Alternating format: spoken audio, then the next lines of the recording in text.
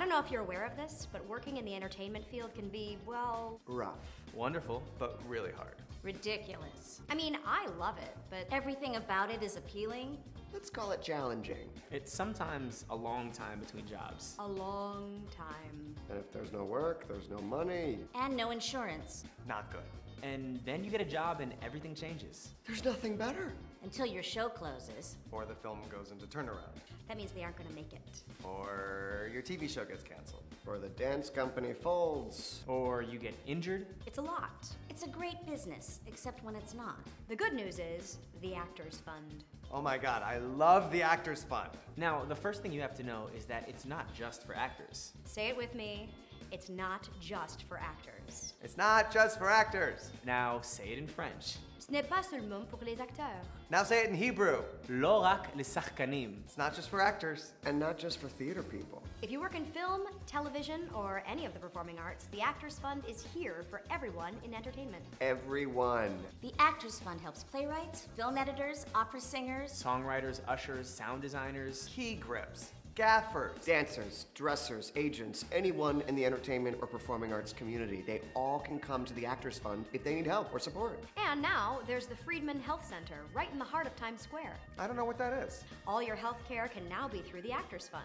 They have wonderful doctors and specialists. and they have extended hours because they know that our schedules are crazy. And they take all kinds of insurance. Great, what if I don't have insurance? If you don't have insurance, there are these genius people on staff at the Friedman Center that will help you find insurance that you can afford. And it's not just for actors? That's right. Have you been to the Actors Fund home in Englewood, New Jersey? No. How old do you think I am?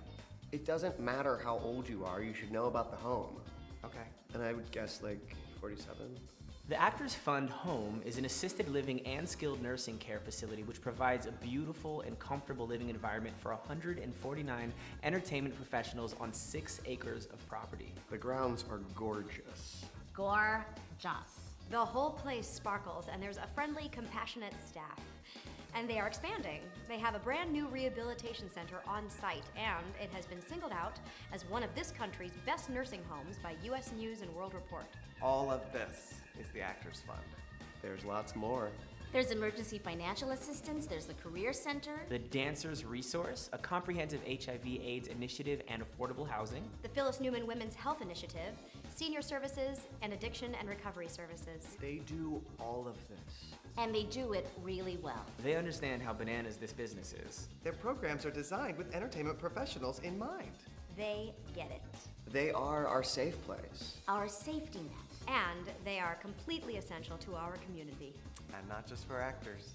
The Actors Fund. For everyone. Everyone. Everyone. Everyone in entertainment.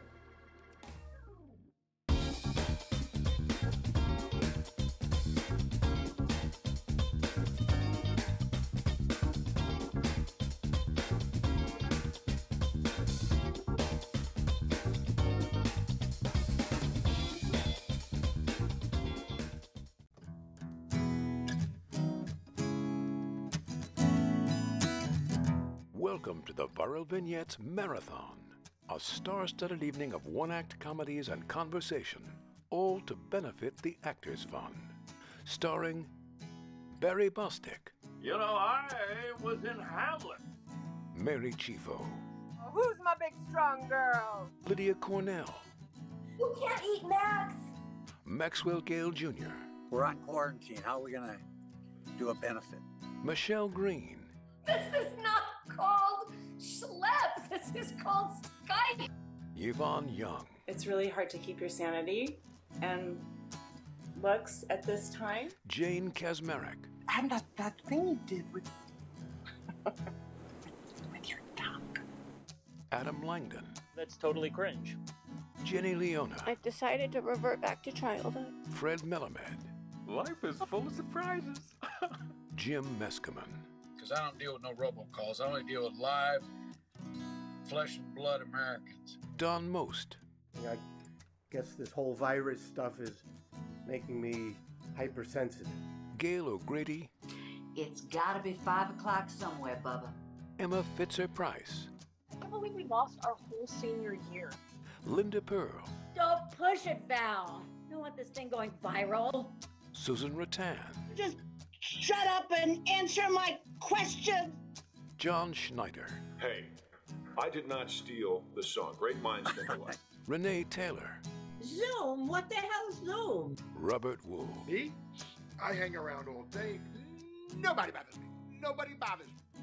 And now here's your host, Jim Meskimen. Hi there, I'm Jim Meskimen. Welcome to the Viral Vignettes Marathon, where we are screening a lot of the wonderful viral vignettes that were made during this crazy pandemic period with some of the more talented people in Hollywood, writers and actors who came together to put a little bit of creativity into what was threatening to be a rather uncreative time. And I think they did a terrific job of it. This was all done to benefit the Actors Fund, which of course is a very helpful fund to people in the creative arts, not just actors, but also dancers and puppeteers and people in opera and, you know, people who were definitely hit hard during the lockdown. And so we're going to be screening quite a few of these viral vignettes today for your enjoyment. And if you would care to make a donation to the Actors Fund at any point, please don't stop yourself. And we have a wonderful panel of people to talk to. Let me introduce our first panelists here. We've got Barry Bostwick, Max GAIL Jr., Yvonne Huang, Jane KACZMAREK, Jenny Leona, Fred MELAMED, Emma Fitzer-Price, John Schneider, the legendary Renee Taylor. Really everybody's legendary on this list. We've got our legendary writers, Fred Stroppel, Kurt Fried, Steve Van Patten, and of course we have the creator and executive producer of Viral Vignettes, the head honcho, Mr. David Levin. Well, here we are. We got a huge panel of talented people that have lots of things to say, and they all got involved with Viral Vignettes. Maxwell GAIL is there. Max, how did you get roped into this whole thing? I got a call and, explaining it, and that's really all it took. You know, there are a lot of things that we can support and our whatever size donation we can make and kind of spread it out and be part of that, you know, but you wonder, well, how can I really actually contribute? And especially for the Actors Fund, it seemed like a great opportunity. And then, John and I have not met, but I'm certainly aware of his widespread of talent. And, he's a wonderful singer and actor. And, so it just seemed, and then the story fit, that relationship of people that were in a band a long time ago. There's a universality to it. So, well, John Schneider, Max just said some kind things. You can rebut now if you like. Well, fine. Thank you, Max. I appreciate that. There's a special camaraderie that people have who've been in a band. I was talking earlier today about when you're in community theater, you're an actor, you have to be a singer, you have to be a dancer, or move well, as they told me. Build sets, put on great hair, beards. I mean, you have to kind of do it all. And there's evolves from that kind of lifestyle. So when, as you so aptly put it, when this like disastrous thing started to threaten our very ability to create, leave it to a bunch of, the island of misfit toys, as my wife calls us, leave it to the island of misfit toys to figure out a way to still be able to do what we do and still reach the masses without having to really bow down to the world that said, no, stop, you must not do this anymore. So we figured out a way around it. And so I applaud this whole notion. I think it's fantastic. Hopefully it's not the only way we get to act together apart in the future. It's a lot of fun, and I applaud you for thinking so outside of the box. Well, let's take a look at Bandmates, starring John Schneider and Max GAIL. Enjoy.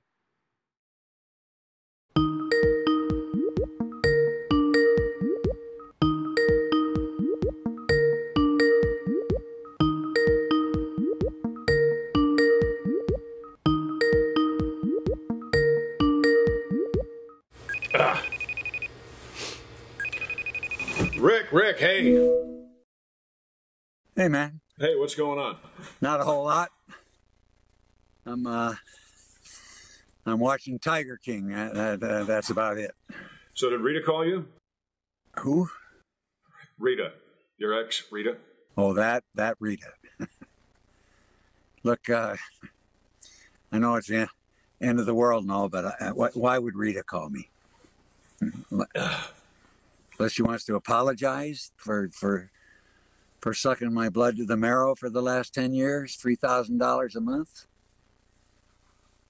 Never wrote a song, not one note. Never touched a guitar except to snort my cocaine off it. Well, Rita's putting together a benefit. Well, that's right. Like she's a big publicist now. And she'd like to get the whole band together. You know, you, me, everybody back together. Oh, wow. That sounds like one of her ditzy ideas. Mm-hmm. We're on quarantine. How are we going to do a benefit? Unless you got the keys to the Staples Center? No. No, we do it online. Live stream. You know how everything's done nowadays? Live stream is a young man's game. You know, I don't even have Wi-Fi. Okay? And I don't have any of my outfits. They are back in Vegas. You have a microphone? Well, sure, I got a microphone, but microphones, and then there are microphones. You know, if you want to have the right sound quality. It's for charity, Rick. Okay, nobody cares about sound quality. We just get on our separate screens and we jam out. Simple. What's the charity? One of those coronavirus ones. Okay, because I'm already doing mad cow disease and lupus. You know, I don't want to get myself overextended. All you have to do is sing, man. Open up those golden pipes. And look, the main thing is we're going to be bringing entertainment to the culturally deprived folks, making our fans happy. We still have fans. Yeah, and we'll make new ones, too. Lots of people have never seen us perform. This will be their first chance. The lucky bastards. Yes. Yes, it's a chance to expand our base, and I've written a brand new song for the occasion. A new song. You. Yes. Is it a song or a chord progression? Because, you know, you are the master of the 10-second riff and over. It's a full song. You want to hear it? Not necessarily, but... Well, this is just the chorus. I haven't polished the verse yet, but it goes like this. We're lost in dystopia, dystopia, dystopia. You know, kind of like that. Yeah. Wait. Stan, I don't mean to piss on your campfire, but that song has already been written. What? The Age of Aquarius? Not Age of Aquarius. Oh, come on. Aquarius. Yeah, sure. It's similar. It's the same song. And it's about 50 years old. You know, you couldn't even steal a newer song? Hey, I did not steal the song. Great minds think alike. I guess you were thinking alike with George Harrison when you stole his song, remember? No. I still say Harrison stole that song from me. Well, that ain't what the judge decided. Okay, all right. Look. I'm not a one-trick pony. Okay, look. Here's another one. Apocalypse, apocalypse. Stan, changing the words doesn't help.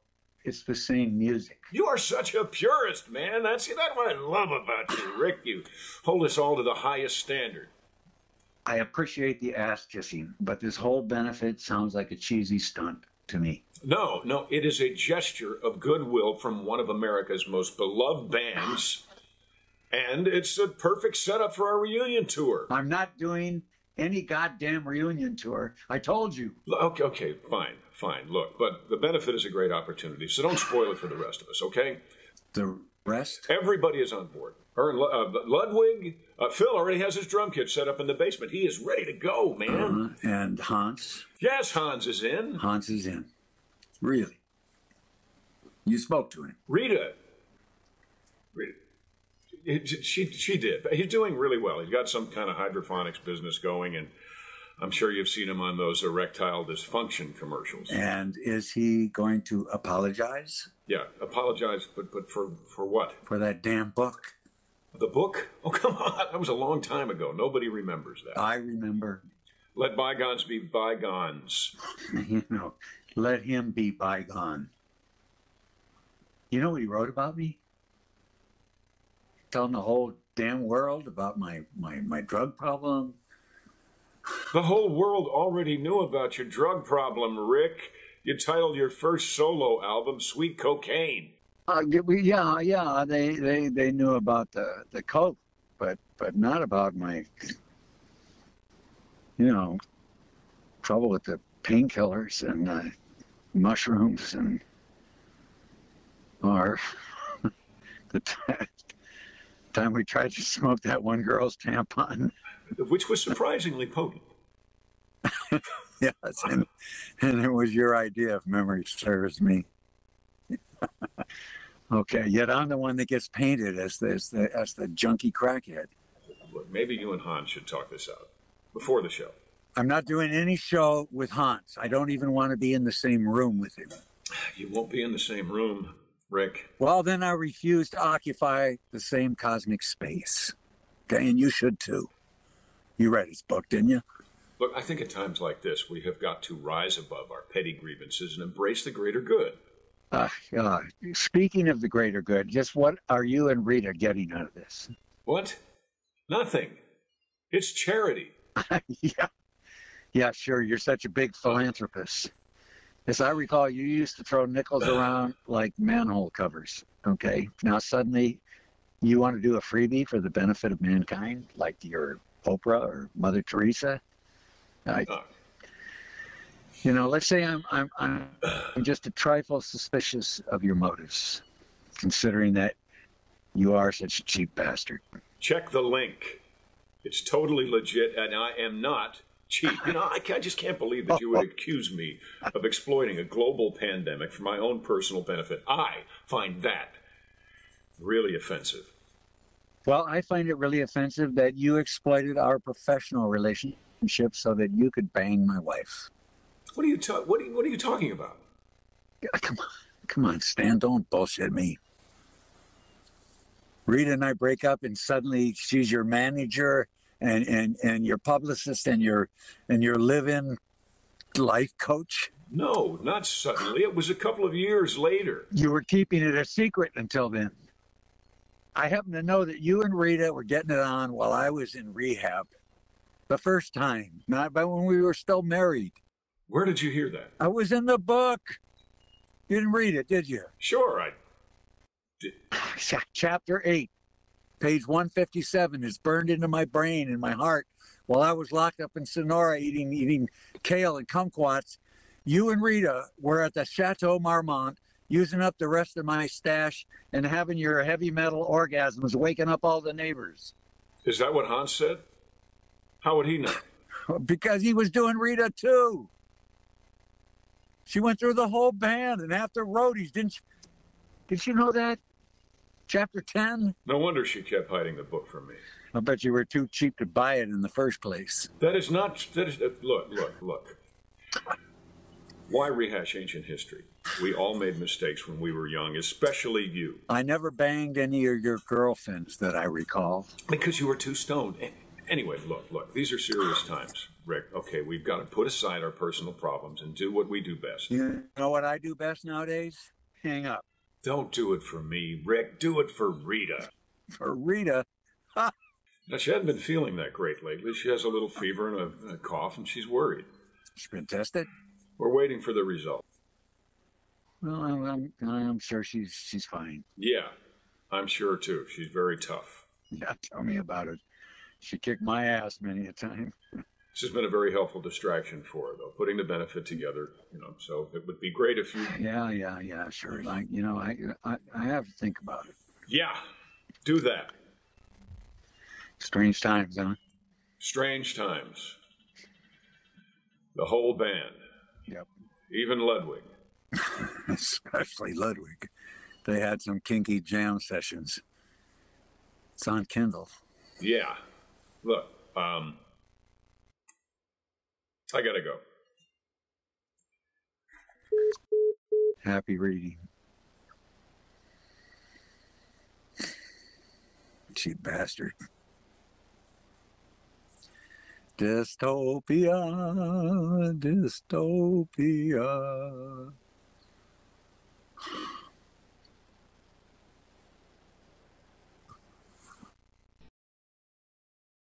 Wow, bandmates, that was awesome. Great job, Max. Great job, John. Way to go, Max. Now, we've got Steve at Patten. Stephen, you wrote that wonderful scene between these two gentlemen. How do you think they pulled it off?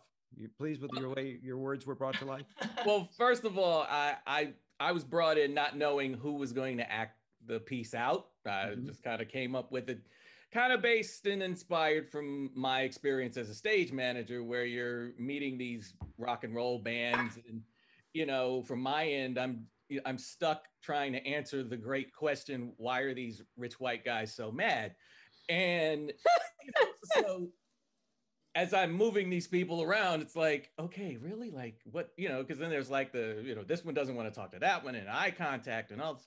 But anyway, yes. So my past experience as a stage manager is kind of what inspired the bit. I originally wrote it for because I had British people in my head for some reason, but I think Fred or somebody was like, yeah, it's not going to be British guys, Steve, relax. So, you know, and then when I found out it was Superman's dad and Wojciech Howitz, I was like, get the out of here. Are you serious? like, okay, all right, bet. I went to a bar. I started bragging about it and shit. It was crazy. But yeah, you know, I'm very happy about what happened, to be honest. Yeah, I think it turned out great. And you know, you wouldn't know it from looking at it, but the scene was actually not shot one-on-one. They were shot separately and edited together, stitched together by David Levin. And I think that's the sign of some pretty good performer chops. I have to tell you, logistically, okay, when you're not paying anybody. Wait a minute, I'm sorry, what? Yeah, when did I say that out loud? When you're doing it for charity and people are donating their own time and scheduling so that you can get everybody together, and even though everybody's sort of sitting at home, John Schneider, by the way, he's sitting there right now. He's editing a movie. Okay, John is the hardest working man in COVID. Oh, that's funny. It used to be the hardest working man in showbiz. Now it's the hardest working man in COVID. John said, yeah, I can do it, but I'm not sure when. And I'm like, well, you got to be together. He's like, no, we're good. And he did the whole thing in one take to the camera with nobody responding to him. And then it was up to me with my great acting chops to act opposite Max and to feed him his lines.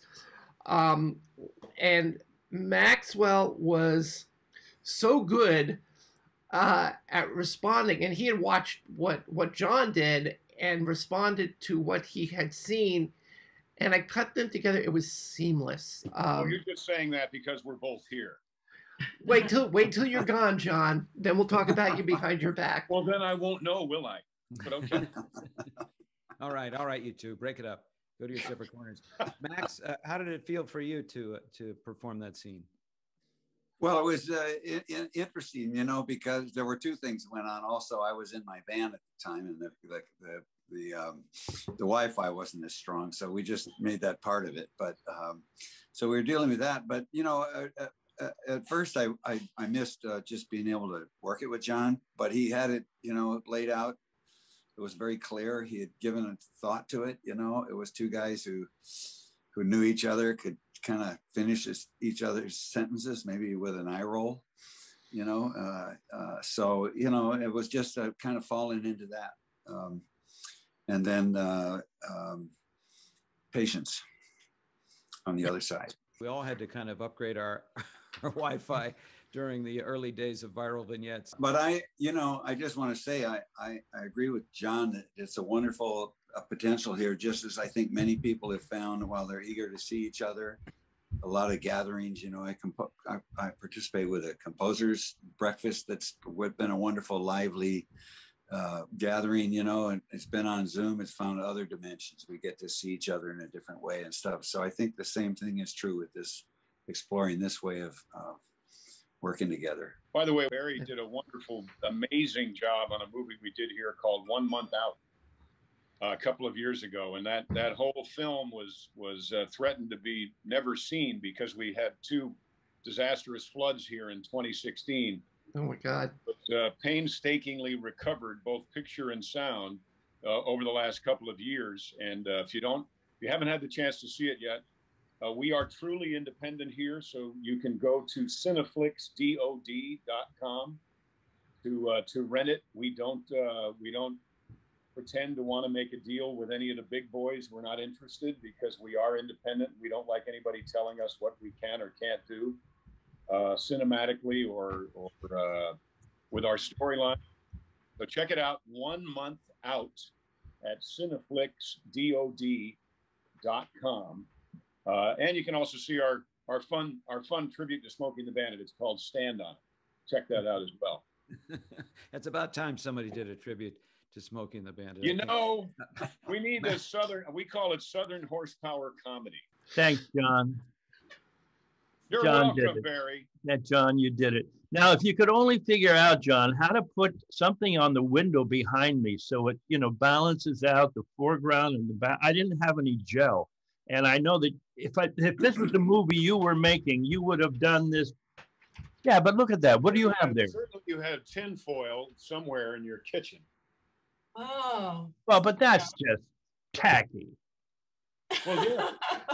Tinfoil? What's your point? Where do you live, in Van Nuys?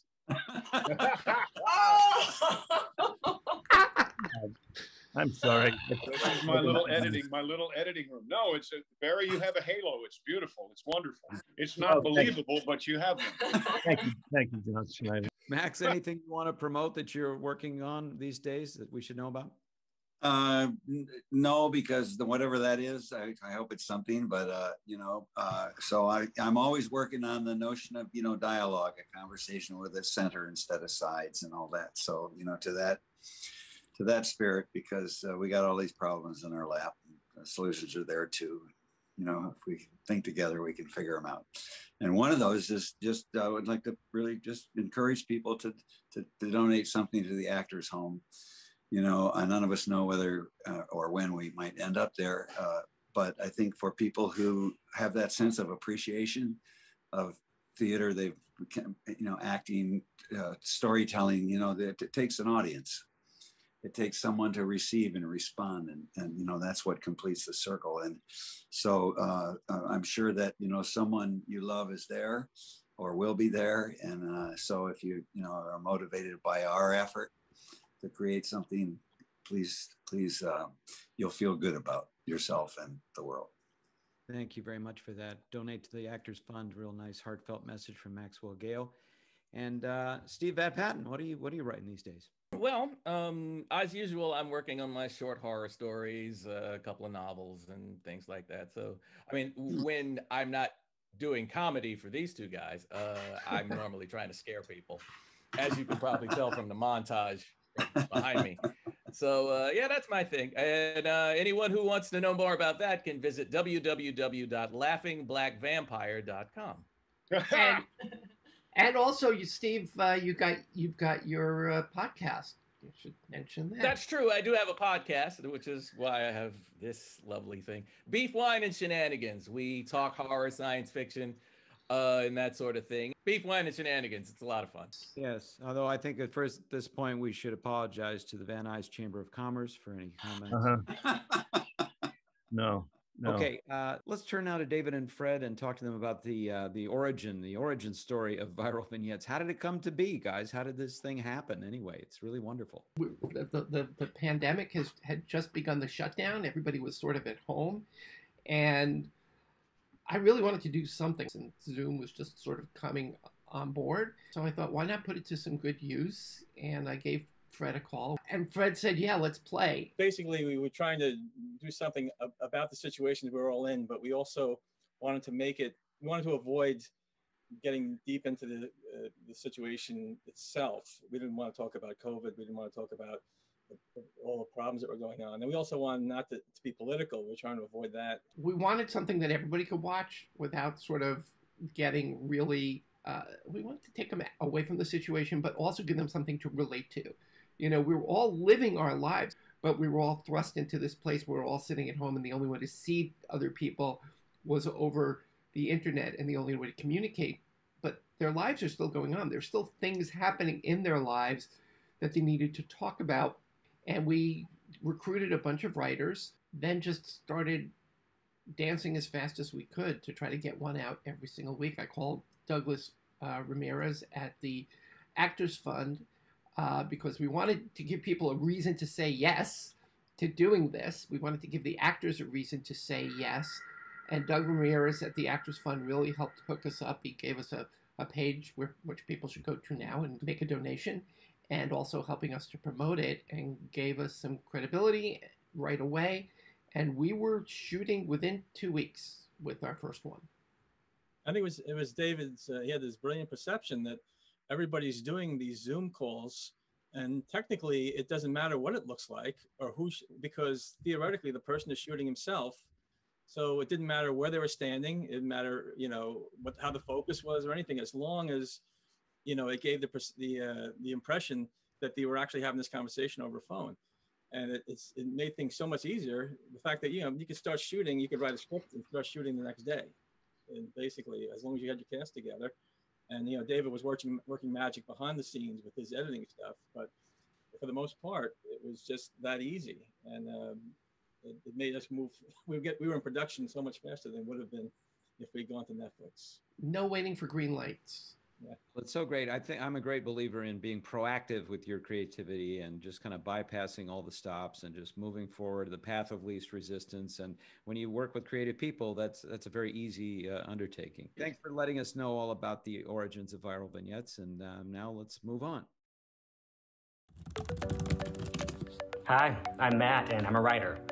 You know, thousands of people in the entertainment industry have no source of income right now because of the pandemic. A lot of us live gig to gig so that we can do this and hopefully get a few of these. So it's really scary when we don't know when our next paycheck's gonna come. But we have the Actors Fund, which exists for everyone in entertainment during times of financial crisis. So if you can donate any amount at all, please do help us keep the entertainment industry alive and well for everyone to enjoy. So our next viral vignette is called Tooth Fairies in Quarantine, and it stars Barry, Yvonne, and it's written by Kurt. Barry, you're with us. We can hear you, and that's great. And what was your experience working on Tooth Fairies in Quarantine? I was very drunk, and that helped a lot. In fact, I don't know, was this the first one I did for you, David, or the second one? All I know This was actually the very first one that we shot. We shot this less than 2 weeks after everything. It was like everything shut down on March 13th. We shot this before the end of March in 2020. Oh my God. Wow. I must not have had anything to do that Thursday at 4 o'clock. And Yvonne, perhaps you were more motivated by some altruistic. No, I decided, since Barry was doing it, that I had to get off the floor. Like, that was stand up, take David's call, get off the. I couldn't even get off the floor at that point. It was so hard. Like that point in the quarantine.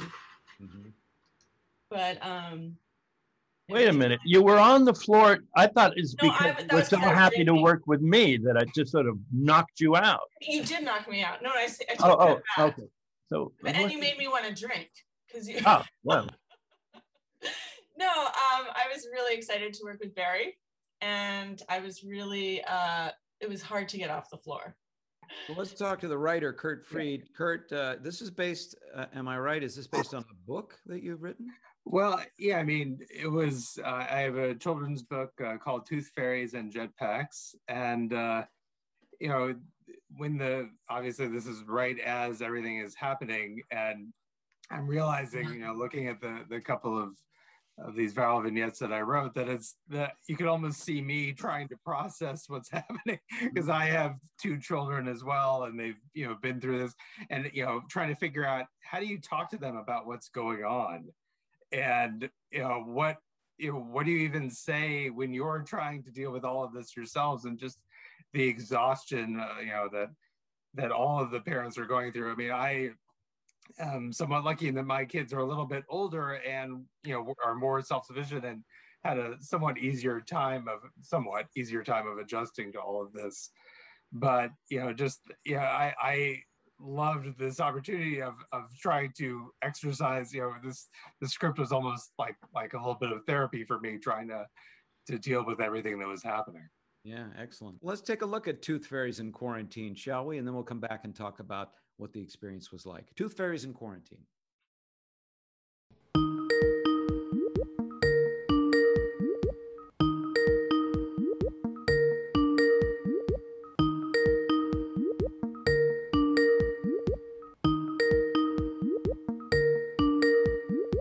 Are you okay, Dad? What's wrong? Why are you up so late? Oh, I'm sorry. You know, I'm just catching up on my backlog of drinking scotch. How are you? How are the kids? You look like hell. Thank God. It's really hard to keep your sanity and looks at this time. So, thanks for that. Okay, anytime. Plus, there's the goddamn tooth fairy. Who? The tooth fairy. I had the kids in bed. I did all that distance learning shit and dishes and whatever. And then Aiden pulls out this right as I was walking out the door. Oh my God, that's a tooth. Yeah. I guess he was so bored he was yanking it on it all day long. You know, there are worse things he could have been yanking on. Dad! All right, here's what you do. You put a quarter under the pillow. A quarter? Yeah. A quarter wasn't even enough when I was a kid. It's like $5 now. What? Hmm. Oh, come on. That's crazy. You need a tooth fairy loan? I'll PayPal you the money here. No, it's not the money. He wrote a letter. He wrote this letter and... Wait a minute. Excuse me. Aiden can write. Yes, your grandson's literate. Well, maybe he could write me one. All right, Dad, don't start with me. I don't have the bandwidth for this right now. I just need to get through the rest of the day. I haven't had a chance to pee. I haven't had a chance to eat anything. I got them in bed. I was out the door. And now if I write anything or go in the room, then the nightmare's going to start all over again. And I do... What? Will you calm down and just breathe for a minute? Come on, do it. Ready? Now have a scotch. I don't drink scotch. Well, there's your problem right there. See, if you drank scotch, you'd be so much better off. Yeah, maybe not. No, it puts everything in perspective. So, all right, Dad. Wait a minute. If the tooth fairy doesn't answer tonight, she can answer tomorrow night. What's the diff?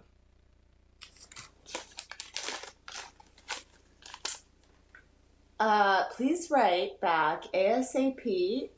If I don't hear back, I will know you died, or were eaten by a cat, or got the virus, and it's making you barf and sit on the potty all the time, and that will make me very, very sad. You know, that little shit is a real manipulator. And you, and you are an enabler, my dear. All right. Okay, no, wait a minute. I'm getting an idea here. Dad, you know what? Maybe you could email him a note and answer the questions, and I'll just read it to him in the morning. No, that's too commonplace. We're talking about the tooth fairy here. She should do something, you know, really special. Like what? A video message. You want to do a video message from the tooth fairy? Well, yeah. I mean, everybody does it nowadays. It's the personal touch. People really respond to that. You know? Okay, but who's going to play the tooth fairy on the video? Oh, come on. Oh, no. No, Dad. I can just Hey, I have been acting all of my life. in community theater. Community theater. Community theater is still theater. You know, I was in Hamlet. All right. Read me some of the questions.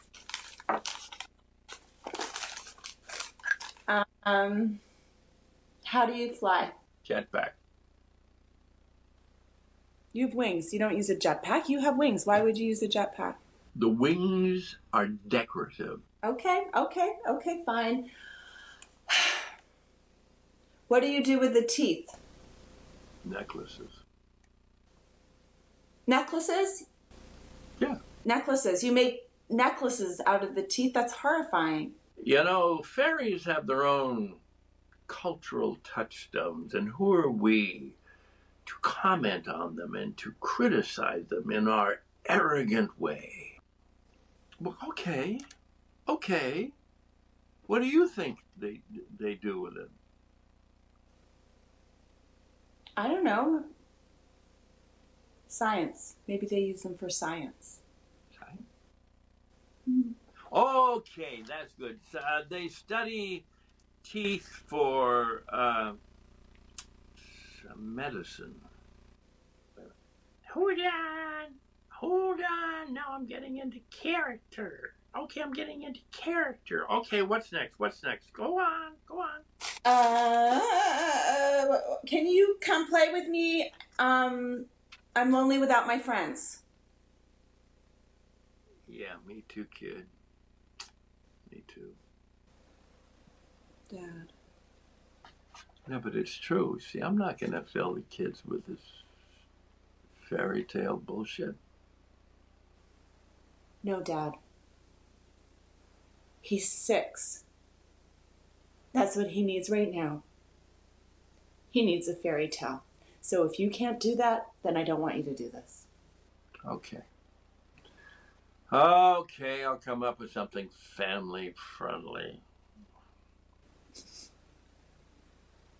All right, I have to prepare now to come up with some. What kind of foundation I should use? I wish your mama here, but she would know exactly what I'm looking for here. You know what, Dad? You don't have to do this. You can just relax. I know. You know what? I think I should come up with some kind of lighting, huh? And maybe. No, Dad. Dad, you don't have to do this. Just wait a minute. I am going to fly. I'm going to get some kind of rigging that's going to fly me out of the freight. I'm going to fly, baby. Dad, fly. Dad, relax. You don't have to do this. I don't have to do anything. I want to. This is fun. Hello there, Aiden. Hello. Hello, Aiden. Hello, Aiden. Aiden. No, that's not right. I wish I could be more like. Hello, Aiden. I think maybe they're missing some teeth. Yeah, I think the tooth fairy doesn't have any teeth in the back. Hey, hello there. Hello there. Hello there. Dad. Yes. He's going to know it's you. How can this know it's me? I don't talk like this normally. This is blush. Hello there. Hey, listen. I'm going to see you tomorrow, and I'm going to have wings. Wings on. And no teeth. Okay, I love you, Daddy. Bye.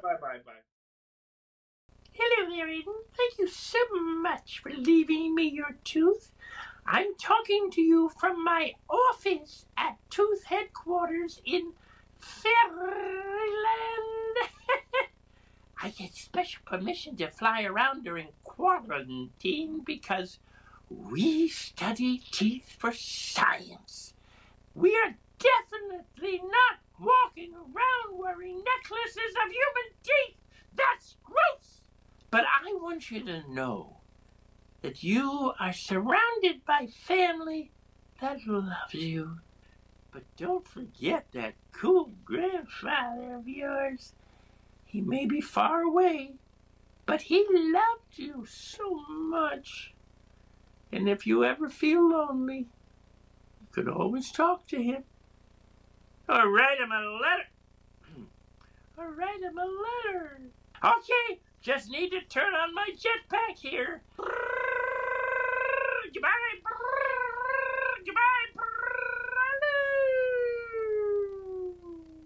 Was that Grandpa? And that was amazing. Fairies in Quarantine, what a fantastic team. I have some behind the scenes. Yeah, we want the dirt. Yeah. So nothing about Barry. Don't worry. Don't panic. But I enlisted my younger son, who was 11 at the time. I got his actual tooth. And we spent quite a bit of time trying to create the blood on the tissue. And he wrote the Tooth Fairy note. So it was uplifting for him because, boy, were my kids in the dumps. So it actually was educational and fun for them. I got to ask, what did you use for the blood? We're all doing our own special effects. David? Yeah. David, you saved that piece for me because you did all the hand puppetry at the end, right? So I will tell you that the hand puppetry was, the puppet was created by my 6-year-old daughter, and she also made a little cameo at the end there. She was the child who said, "Is that Grandpa?" at the end. And it was really funny because we did the hand puppet in front of a green screen, and Barry sort of stepped away from his camera so we could put it in front of his background, and we did that sort of little special effect. And when Barry saw it, he goes, "How did you get into my house?" Brilliant. It was really funny. It was the second one we posted, I believe, but it was the first one we shot. It was a great learning experience. I have to tell you that, working with every single person here has been one of the honors of my life. Working with Barry and Yvonne, and the chemistry that developed between the two of them, and I think they will agree, as it went on, you really believed those two characters in a way that was just wonderful. Well, thank you. I just got drunker and drunker. I believed it. I believed every word. I had so much fun. I had so much fun working with you. Yeah, it was great. We belong together. I mean, daughter and whatever. Yes. Yeah, get up off the floor, okay? Okay. Well, Yvonne, what are you working on these days? Where will we see? Well, nothing much. Let's see, what am I working on? I'm probably going to actually do a horror film or a suspense film, hopefully later in the summer, that my husband Anthony will be directing. So I cast myself in it. Hopefully. Anthony, your husband Anthony Ruvivar. Yeah. Yeah. So and then what else? I did a few more things like this that were really fun, like online monologue contests and things like that that allowed me to connect with people. Nice. So, but definitely limited. Yeah, well, it seems to be picking up more and more, so I'm sure you'll be very, very busy soon. Barry, do I dare ask what you're up to and what you've got planned? No, you can ask me. I just got back from Montreal this last weekend, and that's a miserable place. I got to say, the place was shut down. There's no vaccine up there. I had to go 2 weeks in quarantine in some fakakta apartment, and then the whole town went on. Everything had to leave the streets at 8 o'clock at night. So they're not happy in Montreal at the moment.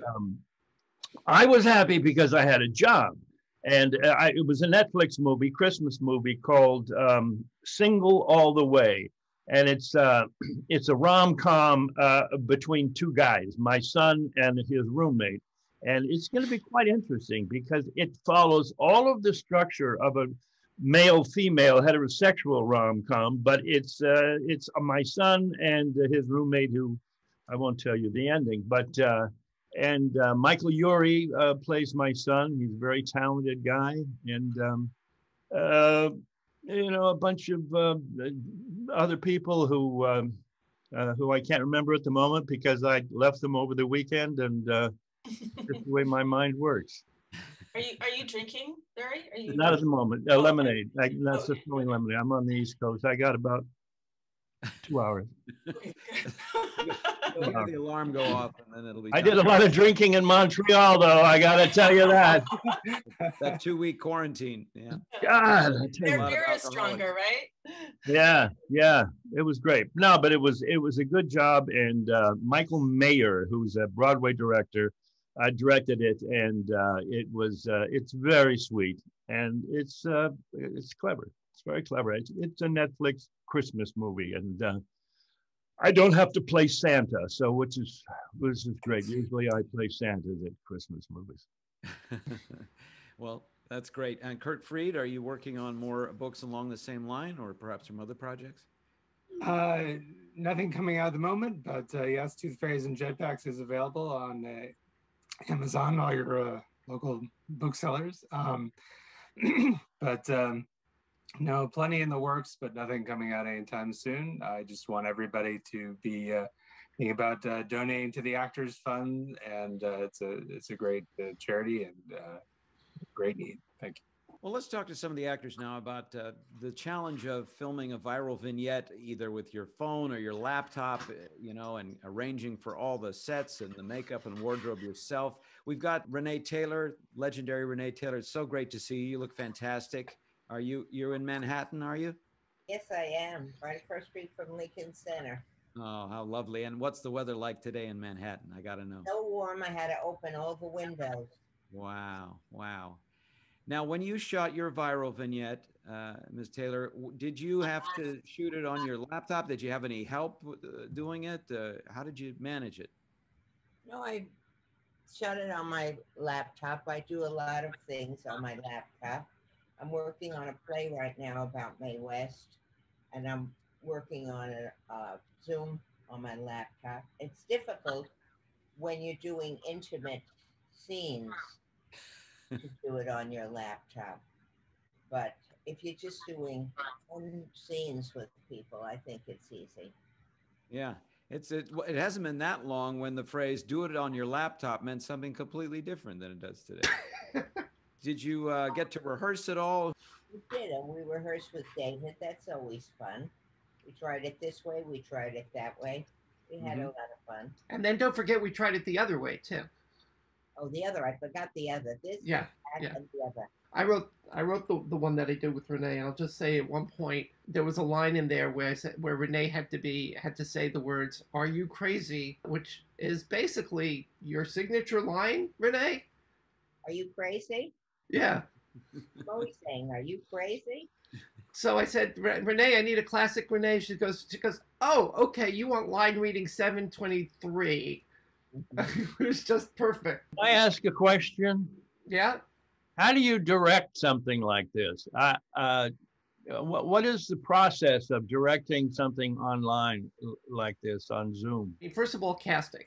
Okay, if you cast it correctly, the rest is a breeze. For you and for Yvonne, for example, or for you and for Fred, for example, it was just massaging a little bit. In your case, you found your character very easily, and really, if it was anything, it was just sort of bringing you in a little bit and just saying, okay, let's just reduce it. You know, it got, as we went further, and in your particular case with Yvonne, you guys did a lot of improvisation, which was so much fun. And then at a certain point, just as the director, I just needed to ask you to just bring it in a little bit to bring it back to reality. Are you saying I was overacting? I think that's what he's. No, it was Yvonne that was really just. Well, that's what I thought too. You know. So really, the best to answer Barry's question, the best Never direction getting off the floor is to just say don't overact, and that's really the best direction we can provide as directors. Yeah. So, of course, all of these viral vignettes are benefiting the Actors Fund, which is a very magnanimous organization, a charity that supports all different aspects of the performing arts. So not just the actors and not just the people that are singing on stage, but also the people that are giving tickets and making the theatrical environment, such as it was and such as it will be, a comfortable place and a healthy place and an artistic place to be. And they have they successfully contribute to a lot of different organizations and charities below them as well. So when you contribute to the Actors Fund, you're actually possibly giving to a lot of different organizations. The one thing that we know is that they take good care to make sure that the money you donate is actually spent in a charitable way and not just for overhead. Well, I want to say about the Actors Fund that when I was a young actress just starting out, about some years ago, maybe over 60 years ago, I had holes in my shoes, and someone told me, go to the Actors Fund and they'll give you money for a pair of shoes. And that's what they did in those days. You Wow. could go there and you got shoes. And so I was about 19 and I was very grateful to get a pair of shoes. That's nice. Now, and we have one of those shoes right here. Thank you for no, they sending were it shoes along. with heels, actually. Shoes with heels. Now, I have known some people who were destitute actors, and actually a couple of people very well known. And I told them to go to the Actors Fund and get money so they could survive. And the Actors Fund was very generous with them, and that's how they got by. Wow, well, there you go. They really do provide. That's wonderful. There's plenty of times in an actor's career when you don't have enough to make costs and to get new clothes and the things that you need. So a thing like the Actors Fund, a charity like that, is a very necessary support item. Anybody else had any actual personal experience with the Actors Fund? Everyone here is too successful, I think. I have. There was one year where I didn't qualify for Equity's healthcare, and I'd been using Equity Healthcare for years, and I really had never had to go through the marketplace and was super terrified, didn't know what to do. Went to the Actors Fund, and they walked me through it. I have my health and dental for like $35. I don't have to pay a fee when I go to the doctor. My medication is $1. They really found me an amazing situation, and I'm very grateful to them. Absolutely. It was a moment in time a year ago when we were all sort of locked up and didn't know what the future would bring, and we're in better times now than we were then. We were very happy to do it because the Actors Fund supported us to make this happen creatively so that we could support them. And they gave us help in terms of helping us publicize this. So if you're watching this today, whether you're watching it live or whether you're watching it on a replay, please give to the Actors Fund, because it's even just a little bit helps a lot of people. Yeah, it's a great way to give back to some performers who maybe you've enjoyed for years and years. I'm actually in the Midwest right now, and it's just really, I think people, if you're in New York or LA and you're in the theater or movie industry, you know how up and down it goes. You can be wildly successful and then totally destitute for years and years and not know how you're going to pay your rent or your mortgage or whatever. And I think people have this sort of misconception what it's like to be an actor, and how erratic it is and how much we depend on each other for support. And especially during the pandemic, I think, people think, oh, it's just fun and whatever. But look how much everybody turned to television and Netflix and everything. Like, we're a vital part of the world, and it's not an easy racket. So. Well said, well said. Next, we're going to move on to a viral vignette that is called Prom Night, and it stars Adam Langdon and Emma Fitzer-Price. It was directed by Jenny Leona and was written by Fred Stroppel.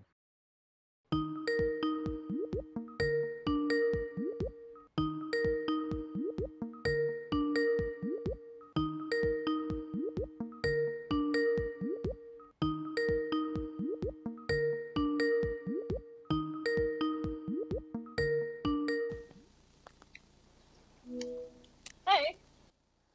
Hey. Yep. So up with you? SOS. Are you doing homework? No. Red Dead 2. With who? Aiden, Brooks, Allie. Nerd Patrol. No. You are the nerd. No, you.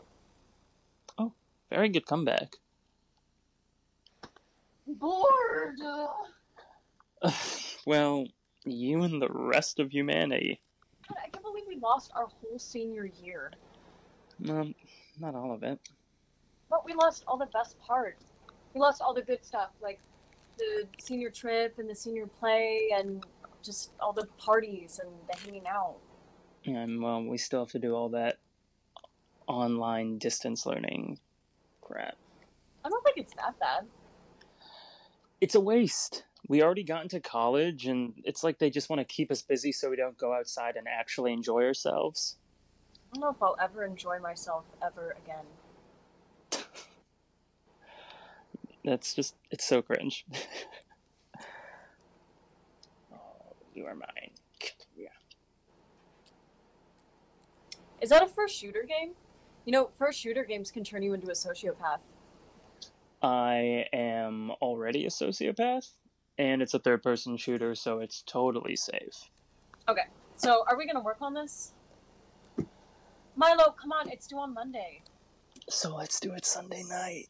No, let's just get it done now. We're here. Okay. So do you think Tess was raped by Alec Duberville, or was she a willing participant? I don't know. Because she was supposedly asleep, but then she hangs out with him for a couple of months after that, which suggests that... Ambivalence. Yeah, write that down. Okay, I'll write it down. I mean, the baby dies anyway, so it's kind of a moot point. Damn it. Can you turn that off, please? No. Oh my god, Milo, this is a college credit course. I really can't fail it. You're not gonna fail. You're the friggin' teacher's pet. I am not. You are. You've been kissing her ass all semester. You know she's gonna take care of you. You're a jerk. No, you are. Ooh, good comeback. God, I can't believe I'm partnered with you. I could have done this twice as fast by myself. So, do that. It's supposed to be a team effort. Whatever. I'm gonna get this guy and take all his money. Milo!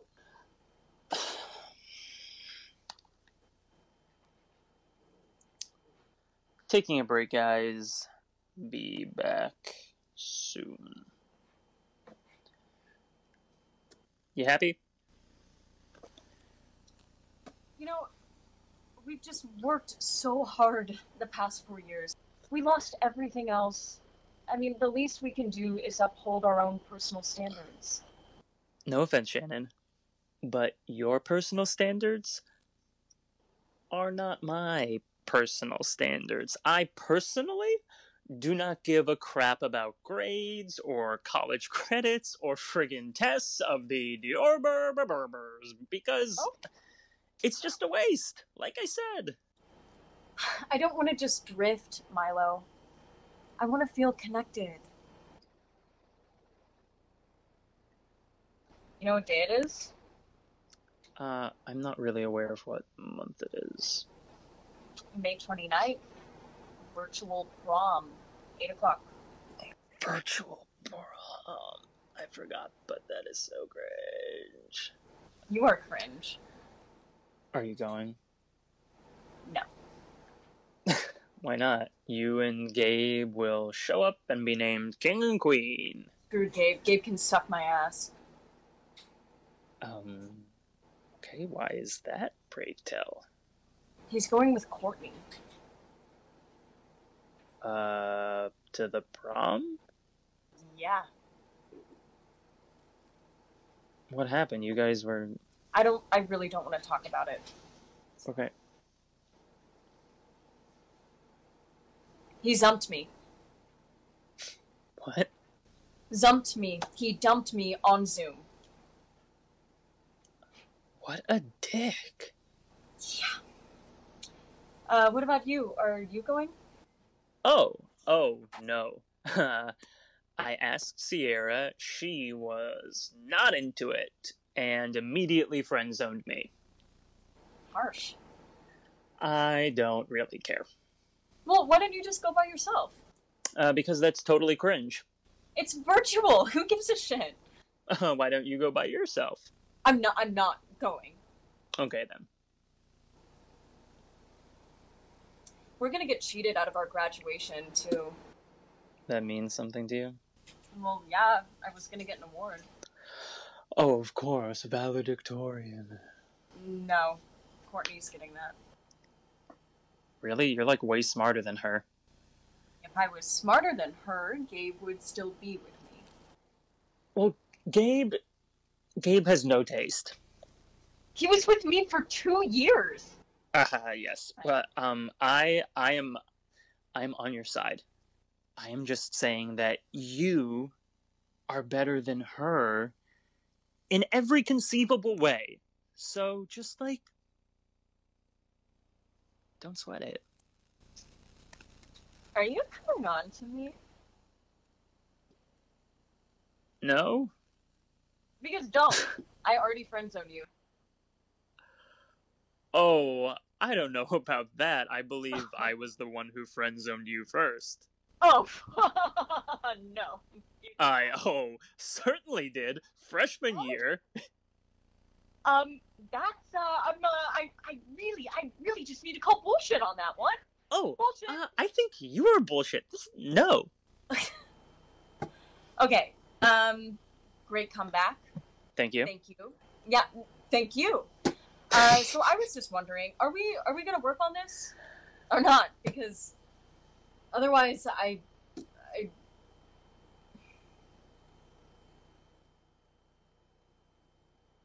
So did you get a dress for prom?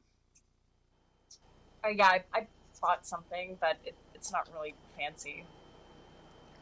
Well, I mean, put it on. Don't be a perv. Yep. I know, and not a perv, but we can have our own prom. What? Yeah. What if we had our own private, only for rejects, virtual prom, just you and me? That is very cringe. No, it isn't.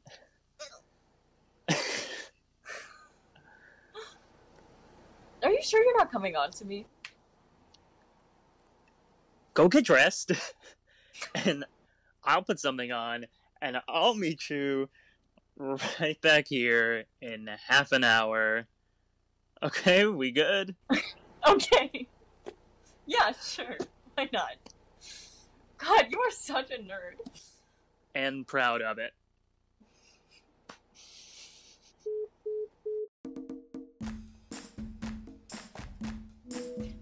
Hey!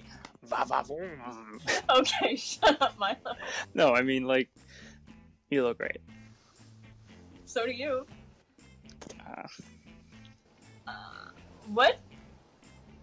What is that music? Oh, this is from the 50s. It's what they call vintage. Is that that thing in the corner? Is that also vintage? What is Oh that? no, this is horrible. Yeah. This is my lucky cat lamp. My dad had it in college and loves to tell me how well he did with the ladies because of it. Oh, I'll bet. Yeah, I believe that. Champagne? Oh, fancy. Coffee? Oh, yeah, very fancy. Hey. Cheers. Cheers.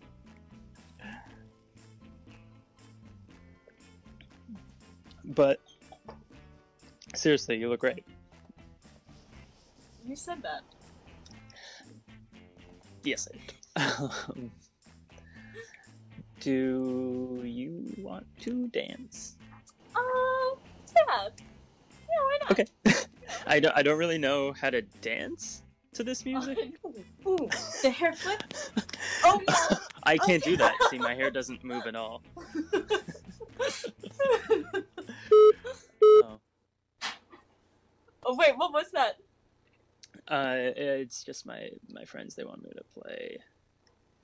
Oh, go ahead. This is really silly anyway. No. Should play I would rather be doing this. Hanging out with the prom queen. How long have we gone to school together, Milo? I guess like 12 years. 13 with kindergarten.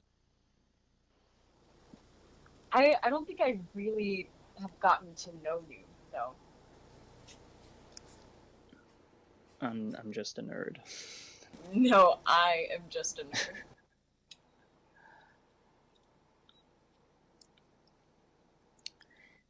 Gabe is an idiot. So is Sierra. Yeah.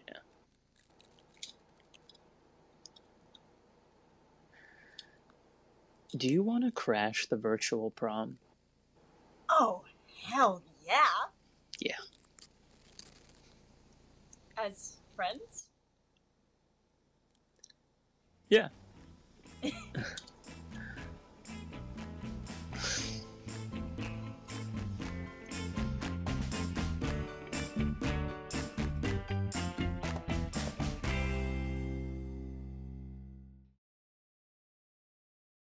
And that was prom night. Very enjoyable. We haven't talked to Emma yet. Emma, what was your experience like filming your viral vignette? This came in a really interesting moment because I was in my senior year at Juilliard. So we, you know, all of our classes were online. We were doing it like this over Zoom. But thankfully, by that point, everything had sort of turned industry and we were doing less theater-oriented work. So when Jenny reached out to me about this project, I was so thankful to just get to do a one act essentially and then use everything that we were learning in these Zoom classes about like framing myself and kind of having to be my own director and my own costume designer and doing my own lighting, my own audio. All of that could come into play, but I was getting to work on text that really hit home and that felt like it belonged someday in a theater. Jenny, Leona, you directed this? I did direct it. Okay. And it was, I haven't directed much, but I was very excited to jump in. And I had known Emma and Adam through the sort of Juilliard connection. I just knew that she was a great, hardworking actor, and I knew she would just be game. They did a really good job. They jumped in and jived really well together really quickly. It was great. Fred Stroppel, how'd you come up with this idea of prom night? Well, my son was a senior in high school at the time, and he, like many of the kids, everybody who was seniors in high school at the time, they're being cheated basically out of their senior year, which when we look back, that was a terrible thing to lose. You know, it's the time when you get to relax and enjoy everything you've accomplished, and instead the whole thing had been stopped. And one of the things that everyone was talking about was that they weren't going to have any proms or anything. And so it seemed like the perfect thing to write about at the time. So after I wrote it, of course, David and I said, okay, we need 2 young actors. Do you know any young actors? And David said, no.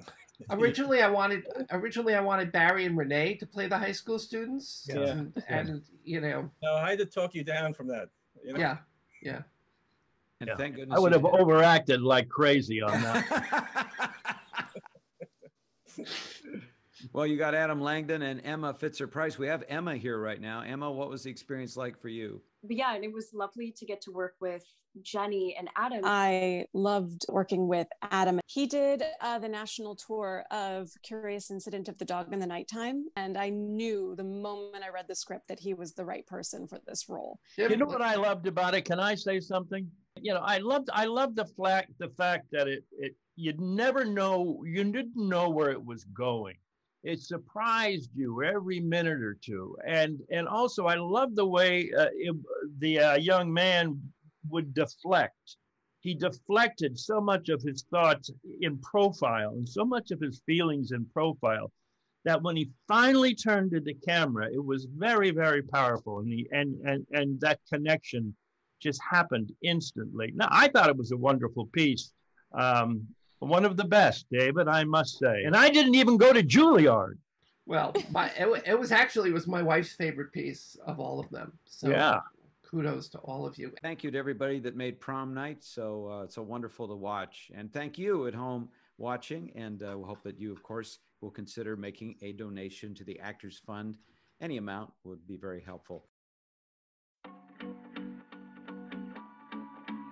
Hi, I'm Lo, a music producer, artist, and songwriter, and I have one simple question for you. Can you imagine a world without entertainment? If your answer is no, then please consider donating to the Actors Fund today. It helps industry professionals across the entertainment industry stay afloat during uncertain times like these. And the truth is, we could really use your help now more than ever. So donate now, and remember, every little bit helps. Let's go on to the next. We've got a next viral vignette. This was Barry Bostwick again and Fred MELAMED, and it is called Jack's Inferno. Let's check it out.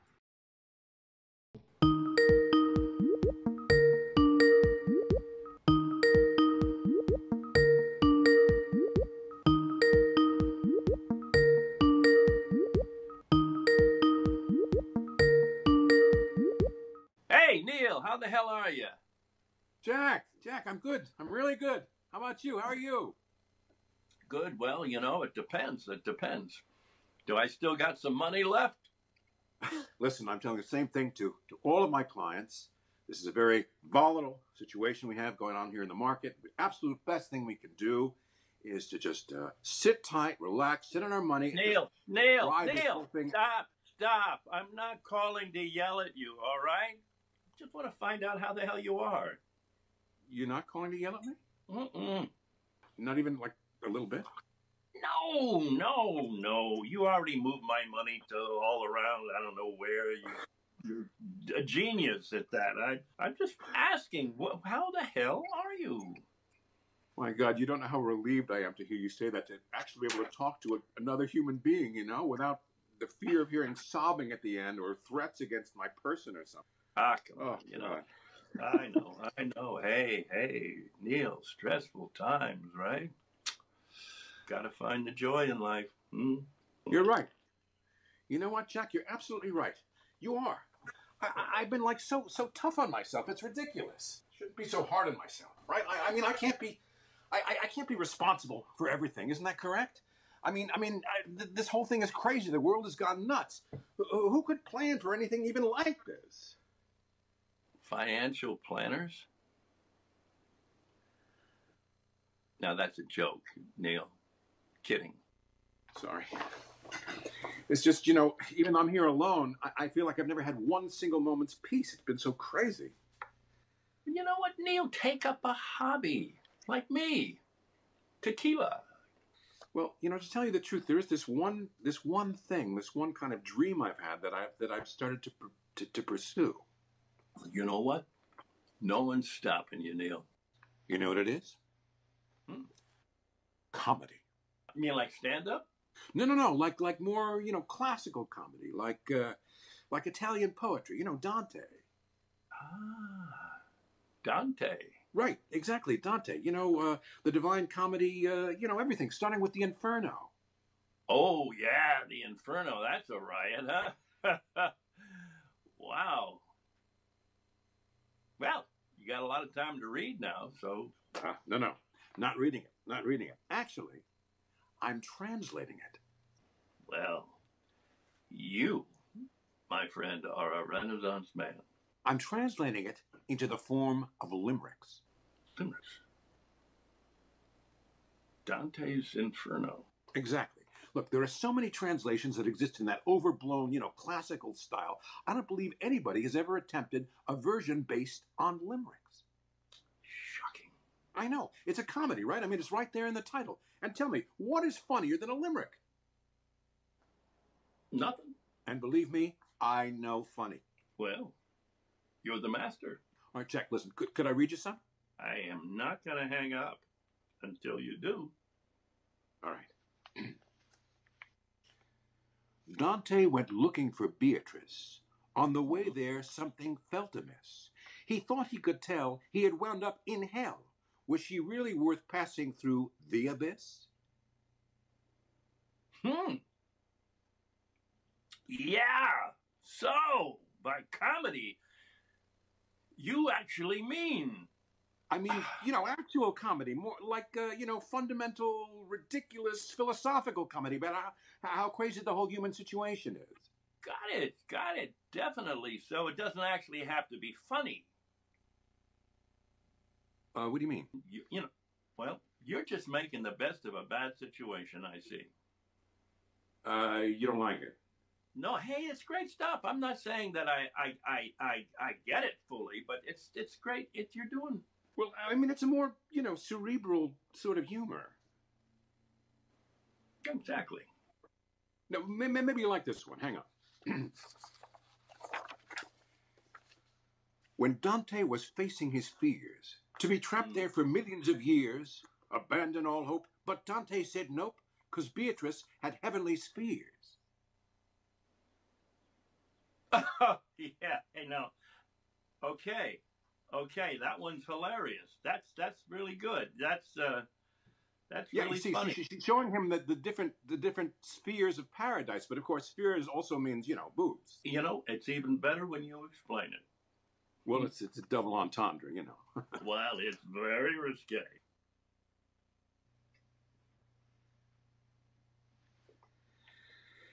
Really sucks, right? No, hey, Neil, please, I'm laughing, and I'm a very tough audience here. Look, you're the first person I've shared any of it with. You know what, Neil, it's great. Molto bene.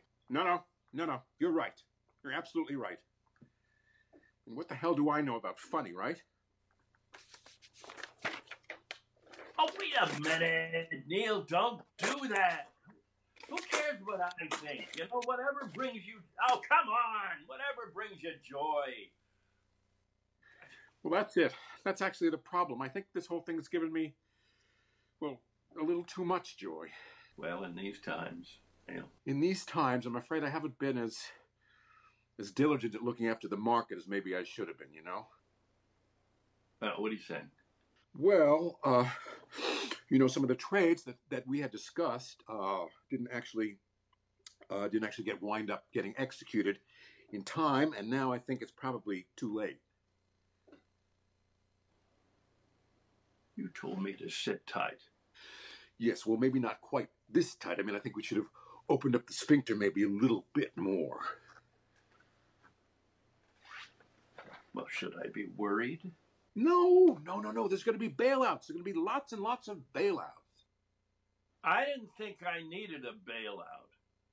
Come on, Jack, don't be silly. Who couldn't make use of a good bailout now and then, right? Neil, you're supposed to be handling my finances. I depend on you. Yes, in exactly the same way that Dante depends on Beatrice. I don't want to hear any more about this Beatrice shit and her heavenly tits. What about my money? Jack, it can't always be about you and your financial problems, Yes, it can. Yes, it can. I thought there was some Hippocratic oath that you guys swear to. That's for doctors. We never agreed to any such thing. Okay, so I'm ruined. Is that what you said? Don't abandon all hope. Well, just how much hope should I abandon?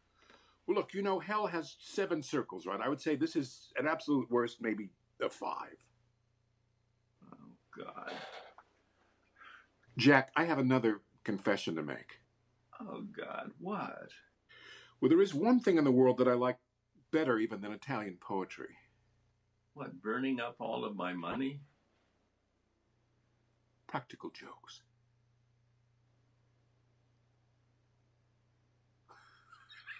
Oh, you son of a bitch. You son of a bitch. Oh, man. Oh, God. Oh, the look on your face. Unbelievable. Priceless. So my money's okay then, right? Absolutely. I did everything we discussed. There's nothing more to be done. Oh, my God. Oh, my God. You really got me, man. You got me. Cerebral humor, huh? Yeah, you see, I told you, I know funny. There's room in the world for comedy and money at the same time, right? So can I read you one more limerick? Yeah. Jackson. Brilliant. Great. Brilliant. Brilliant. Fred, MELAMED, welcome. That was your first foray into the viral vignettes. And how was the experience for you? It was early on, as in my memory, relatively early on in the pandemic, and I was very happy to be a part of it. to have something to worry about other than the state of my health and the world. And I had never met Barry before, although I've been a fan for many years. And David and I go way back, and it was a really significant amount of pleasure to do it, truthfully. Barry, this was this the second one you did, or do you even remember?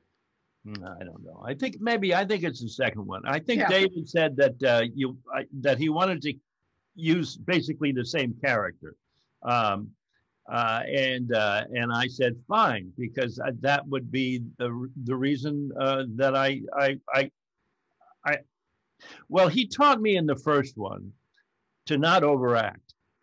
And so by the second one, I had it down. You had it down. I had it down pat.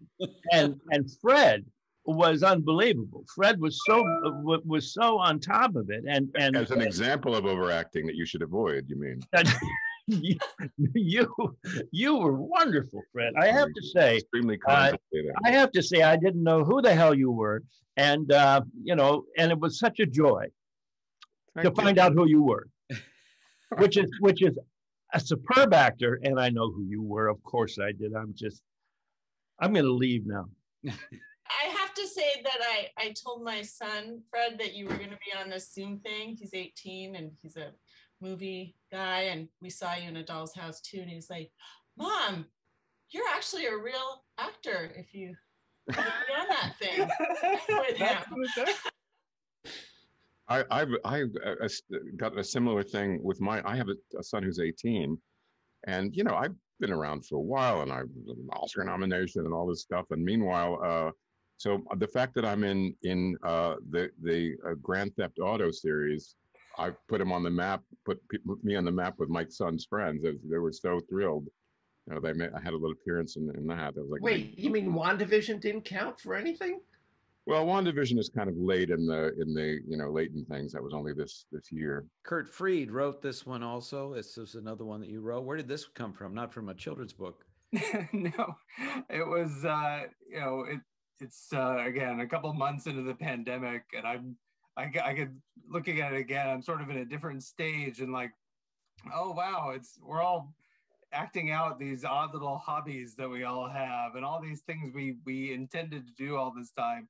Now we're all finally getting around to doing them, and this was sort of an example of that. That this accountant would be, you know, translating Dante into limericks, or like just all the weird things that people think of doing that we have no idea about, that's going on in everyone's heads. And I sort of felt like this script was that for me as well.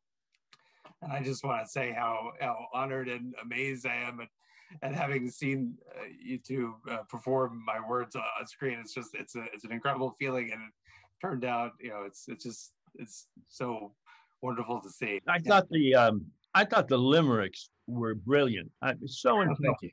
And you know, and Fred delivered them with such simplicity and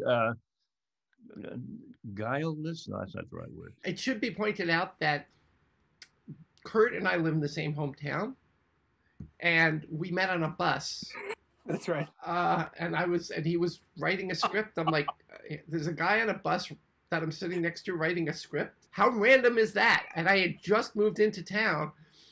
And so we got to talking, and then we've gotten to know each other over the years. And so when it came time, and I was looking for script writers, and I knew that Kurt was basically an aspiring script writer, and he had done some stuff, but nothing that had been produced in this way. So this is Kurt's first produced work. These two sketches. Yeah, no, it's astonishing to me. And both with Barry Bostwick. I'm sorry, Kurt. This was your first and your last. It's entirely possible. It's all because of my fault. I'm so sorry, Kurt. Don't be discouraged. Probably had a great career. What Barry is saying, the quality of the buses is going to get better and better. You're going to ride in. You get a better class of people, certainly, with each new bus. Yeah. Well, that was Jack's Inferno and the people behind it, and that was a lot of fun. Now let's go to this message all about the Actors Fund, just to kind of clue you in on all the great things they do. Tennessee mountain home, life is as peaceful as a baby's smile. folks, I'm Brooke. And I'm Jonathan. And we met about 12 years ago performing in a show at Dolly Parton's theme park, Dollywood. Just like the rest of the entertainment industry, Dollywood is shut down right now, and most of us have lost our income. And we are so grateful that the Actors Fund is there to help literally everyone in our business who's struggling right now. So please give to the Actors Fund. Anything you can give helps the entertainment industry. And our growing family. Our next video is Pass the Matzah, and it was written by David Levin, and it stars Renee Taylor and Michelle Greene, and let's check it out.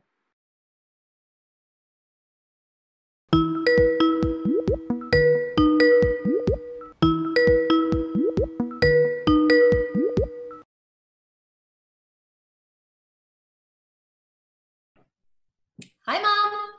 What's this I hear from Uncle Morty? You're canceling Passover. Are you crazy? I'm fine, thank you. How are you? We have never canceled Passover, Andrea. Never, never, never. Not during the Acquisition. Not during the pogroms. Not during the Plague of the Locusts. The Plague of the Locusts was before Passover. Exactly. You proved my point. We are not canceling Passover. We're just looking into some other options. Forget options. We always have Passover at my house, and this year's no different. I've invited your cousins, and Edith is coming from Florida. Your brother is going to finally show up for a change. Neil? You have another brother?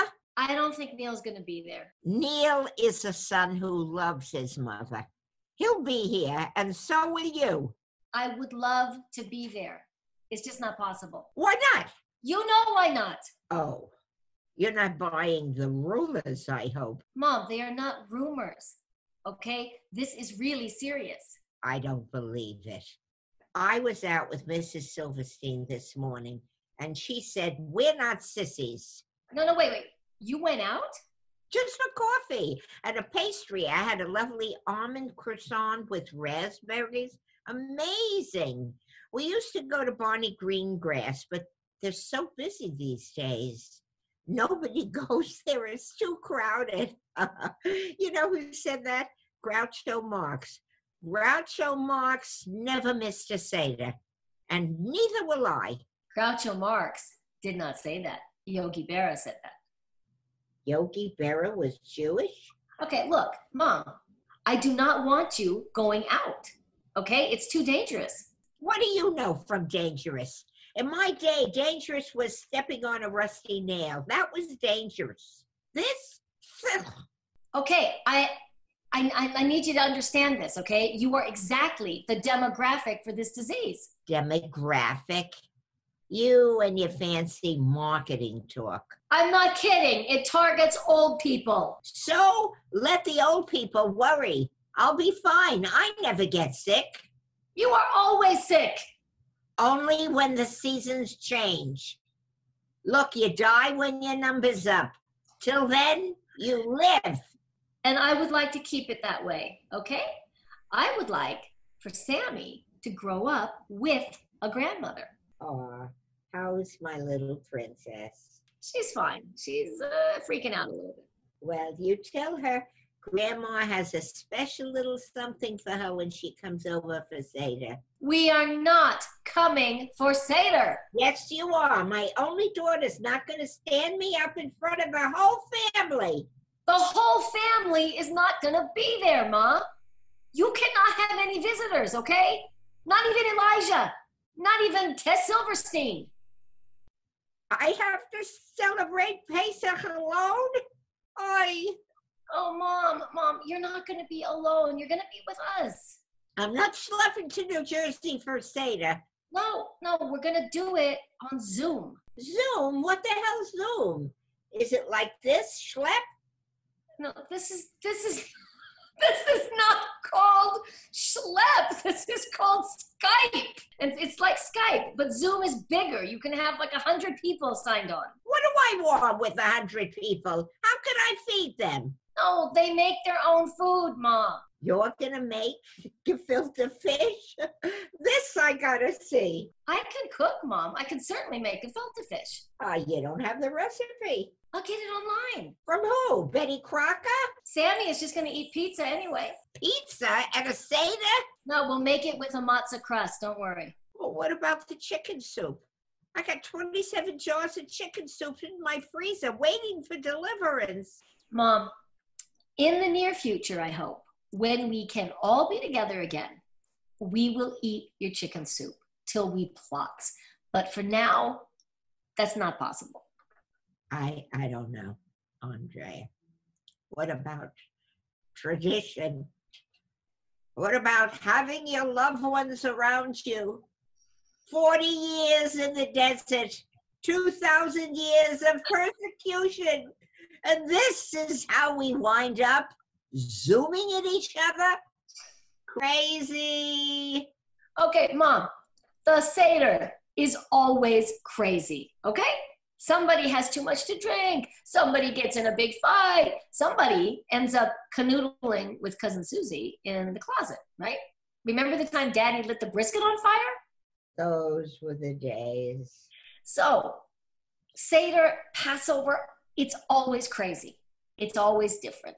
And this year, it's just going to be a little more different. You said it.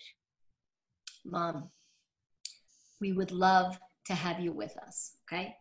I know this whole thing seems stupid to you, but it would mean the world to us. What is it called? Room? Zoom. Zoom. Okay, we'll Zoom. I'll teach you how to make my chicken soup and matzo balls and gefilte fish. And your family, at least, will have a proper Passover. You want to? You never want to share your recipe. It's time. You want to know when my mother shared her recipe with me? After her funeral. I found them in a safe deposit box. They were more sacred than the Dead Sea Scrolls. But really, the Dead Sea Scrolls? Never mind, it's all gonna work out, Bubby. Don't worry. You know how to make a filter fish? You just get a big fish and you can filter it. You sure you want to do this? I'm sure, I'm positive. I can't wait. Neither can I. Bye, Mom. This is gonna be the worst Passover ever.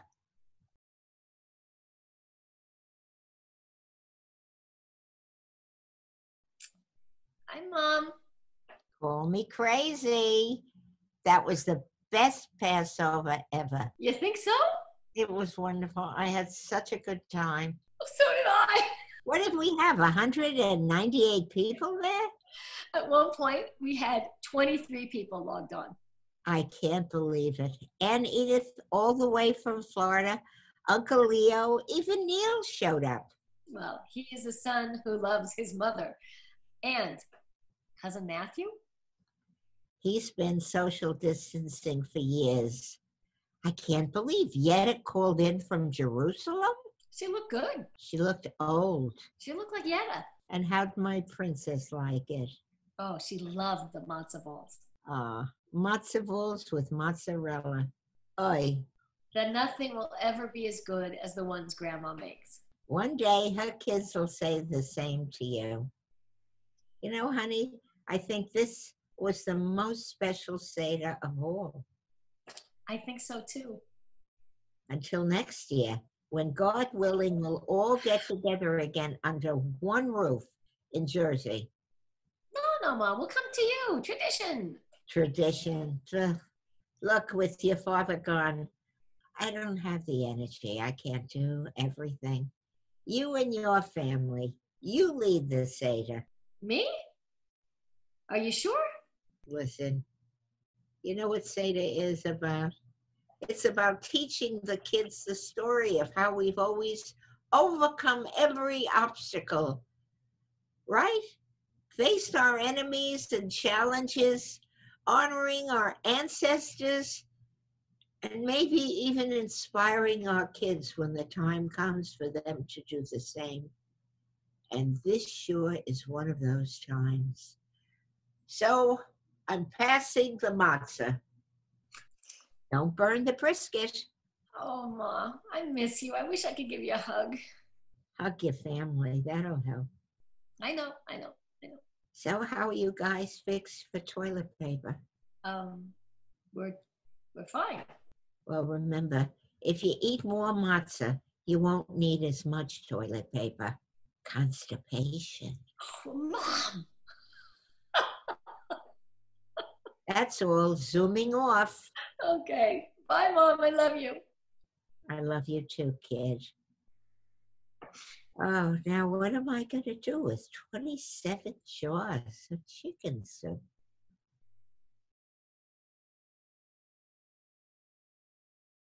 Oh, that was amazing. Renee Taylor, tell us about making Pass the Matzah. What was it like for you? It was a lot of fun. We laughed a lot. I know David for a long time, and I love working with him, and I love being in this very funny piece. It was a stretch for me. This was based on conversations with my parents, and they're like, "Yeah, we're going to coffee. We're coffee for somebody with somebody," and I'd be like, "Guys, you can't go out for coffee." I'm like, "Are you out of your mind?" You know, we were 3 weeks into this, and the idea seemed insane. You know, I did a couple of Zoom Passover Seders, and it was wonderful. And I did the first and the second night with people, and so you know, it was a great thing. And Renee, you were amazing, and you and Michelle, Wonderful. that you both. I totally believed that you guys were mom and daughter. And it was one of the early Zoom moments, I think. And we were already a few days past Passover. I mean, we started doing this very early, and we had it written before Passover. We didn't know how Passover or Easter or any of these celebrations were going to be. And then the holidays and the opportunity to put them up past. And I said, you know, let's do it anyway, because it's a moment in time. You know, this whole living on Zoom, this whole sort of Brady Bunch existence that we have, where we're all in boxes looking at each other. And so it was a chance to sort of say, yeah, it actually did work that way. It actually did turn out better than we had any right to expect. And we did, at least in the Seder that I attended, have people calling in from California or from different parts of the country who we never would have been able to see. It was one of the few silver linings to COVID, was connecting with people who were further away, who we might never been able to connect with for everybody. Well, the cleanup is very easy. Yeah. You know, now they're teaching classes in Zoom acting. Yeah. Oh, you're kidding, really? Yeah, my wife has an acting school in Los Angeles, the Acting Center, and they've been teaching over Zoom. Okay, tell us the website. That's www.theactingcenterla.com. I really wanted to give people something optimistic with these shows. We were all sort of living in a state of not depression, but just and I just wanted to give some people something, the upside, something a little bit more uplifting and less pessimistic, a little bit more optimistic. And you achieved it. Well done. Let's take a look now at our next viral vignette. It's called Bed Buds, and Jenny Leona is in it, and Mary CHIEFFO. Jenny wrote this one, and David directed. Let's check out Bed Buds.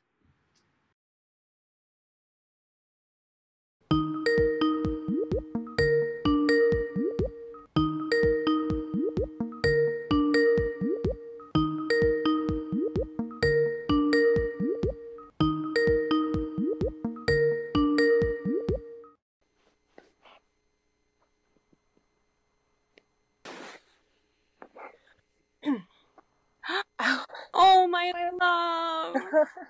I miss your face. Oh, I miss yours. How are you, Lovey? I haven't heard from you in like a month. I know, I'm sorry. I've just been bad at everything lately. It's okay, I've been there. Is everything okay, though? Oh, yeah. No, I'm fine. I mean, I'm bored, for sure, but I'm okay. Are you still in bed? Yes? Jessica? I know. It's 3 p.m. I know. Aren't you in the middle of the woods? You love that crunchy shit. Go commune with the animals, make daisy chains or something. I don't want to. Oh my god, what are you, 5? Yeah. I've decided to revert back to childhood. You drank scotch during childhood? I'm teething. Seriously, Jess, what's wrong? Honestly, Trish, I'm fine. Jessica, for fuck's sake, I was your maid of honor. I know when you're losing it. Do you have your meds, right? Yes, I have my meds. It's a total nightmare trying to get them. God, I had to go all warrior princess and the whole pharmacy team. Oh my god, I love it when your Xena Jess comes out. I think the whole Walgreens heard me. Seriously. Oh, and when I finally got them, the woman, she was just like, "You take all of these?" Oh, god. And I just wanted to be like, oh, no. No, I just have public meltdowns for fun. You should try it. It burns calories. Jesus. God, I thought Sam was going to throttle her. Oh, good. That's what husbands are for, right? Is it, though? I mean, I wouldn't know. I always thought they were for sex. Ugh. Breeders. Still doesn't explain why you're stuck in bed. I don't know. I'm just over everyone right now. Just like if I go downstairs, someone's going to want to talk about politics or new virus symptoms or some amazing thing that so-and-so did today. You mean like politicians? No, like them. At home, just being normal. I mean, like, Sam has this whole Zoom classroom set up in the basement, and then my mom has been working from home for, like, ever, so for her, it's like nothing has even happened. And then, oh my god, Trish, my dad has picked up, like, a dozen new hobbies. He whittles now. But that's great. Yeah, but I don't have that. I mean, I can't bring myself to shower, let alone exercise or apply for jobs or fucking give a shit about anything. So all I have ahead of me is just this whole fucking endless mass of useless, unknowable nothing, and I hate it. But sweetie, that's what so many people are going through right now. Well, are you working? Some. Yeah, see? Everyone in my circle is doing something with their lives, and I'm just not. I mean, it's mostly manuscript stuff, so it's not like I'm getting paid or anything. I mean, it's... Yeah, but you will. Trish, you have a frickin' Pulitzer. It's not like it's just gonna sit there. I mean, I can't even get on unemployment. I mean, it takes me 20 minutes to get through the menu, and then they just hang up on me. They don't even put you on hold anymore. It's just like some fucked up prank call that you sign up for. God, maybe I should just go off the grid, you know? Like, if my options were function or die, maybe I'd actually accomplish something. No, that's a terrible idea. You would choose death after, like, a week. What? I know you. Yeah. Food is not your main motivator. I mean, I've had suicidal fantasies, but starvation has never, ever been one of them. Mm-mm. Oh, so you've eaten today? No. I rest my case. I have never gone longer than a day without food. Not true. What? Jessica, you drank cayenne pepper juice and salt water for a week. You shit yourself in class. That was a cleanse. Cleanses don't count. No, they count. No, they do not. Yes, no, they do. They totally count. They don't. Go eat. And I mean something not from the spice cabinet, little miss. I can't. Okay. Maybe some cinnamon. White girls can't survive without cinnamon, apparently. I can't go downstairs. Yes, you can. No. No, honestly, Trish, it sounds like the worst thing in the world to me right now. There are worse things. Not to me, there's not. Well, you could be completely isolated, stuck in the city alone, miles away from your family. Yeah, but I'm not. Right, but I am. What? Wait, hold on. No. Are you serious? What happened? What happened to Rachel? You guys didn't break up or anything, did you? No, it's not like that. She left the city right after you did. Her parents insisted that she come home. Oh. Yeah.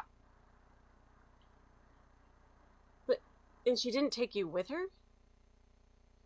Her parents aren't exactly aware that she's a pescatarian. Oh. I told her I wasn't willing to pretend, and she said she wasn't ready to have that conversation, so here we are. That is so fucked up. How do I not know about this? Why would you know? We don't talk anymore.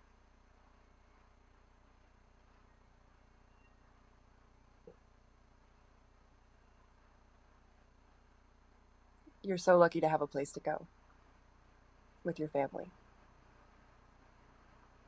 I would give anything to see my mom right now. How is your mom? Well, the MS makes her susceptible, so not great. Oh, jeez, fuck, I'm the worst. I'm so fucking sorry, Trish. I completely forgot. Is someone taking care of her? Not really. She has a food delivery service, so at least she doesn't have to go out shopping. And you can't go home? I mean, you could rent a car if you didn't want to fly. Yes, no, if I'm a carrier, I could kill her. Honey, I think that's a little overdramatic. No, Jess, it's not. And if my mom got sick, I don't even want to think about it. You're right. You're totally right. That was a stupid idea. I am so sorry, Trish. Please, stop saying you're sorry. But I am. Just stop. Thank you, but stop.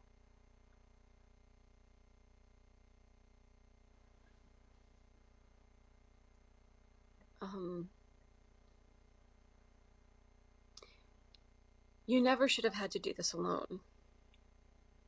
And I wish I had been there for you. Thanks. Me too.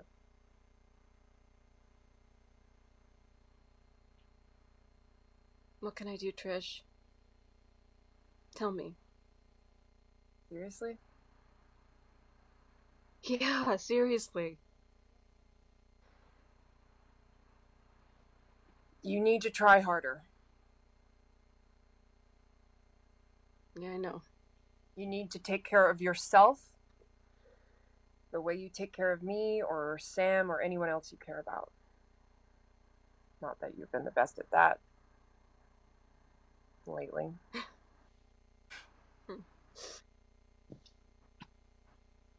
I get why you haven't been there. I really do. But you gotta keep pushing through it, okay?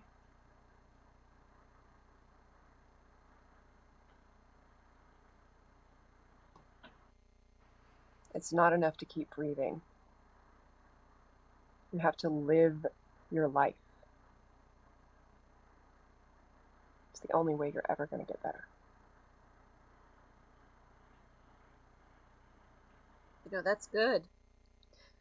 It's like you should be a writer or something. Family. Right? Family. Okay, lady. Let's put our big girl panties on. You are going to take 1 foot off this bed. Can you do that for me? begrudgingly. I'll take it any form. All right, I'm seeing some action. Seeing something. Oh. One foot is on the ground. All right. One more. Well, since you asked so nicely. Oh, she did it! She did it! What a good girl! Yes! Brava! Bravissimo! Who's my big strong girl? Me. Yes! That's right. You are a big, strong, powerful girl. No, you're a big, strong, powerful woman!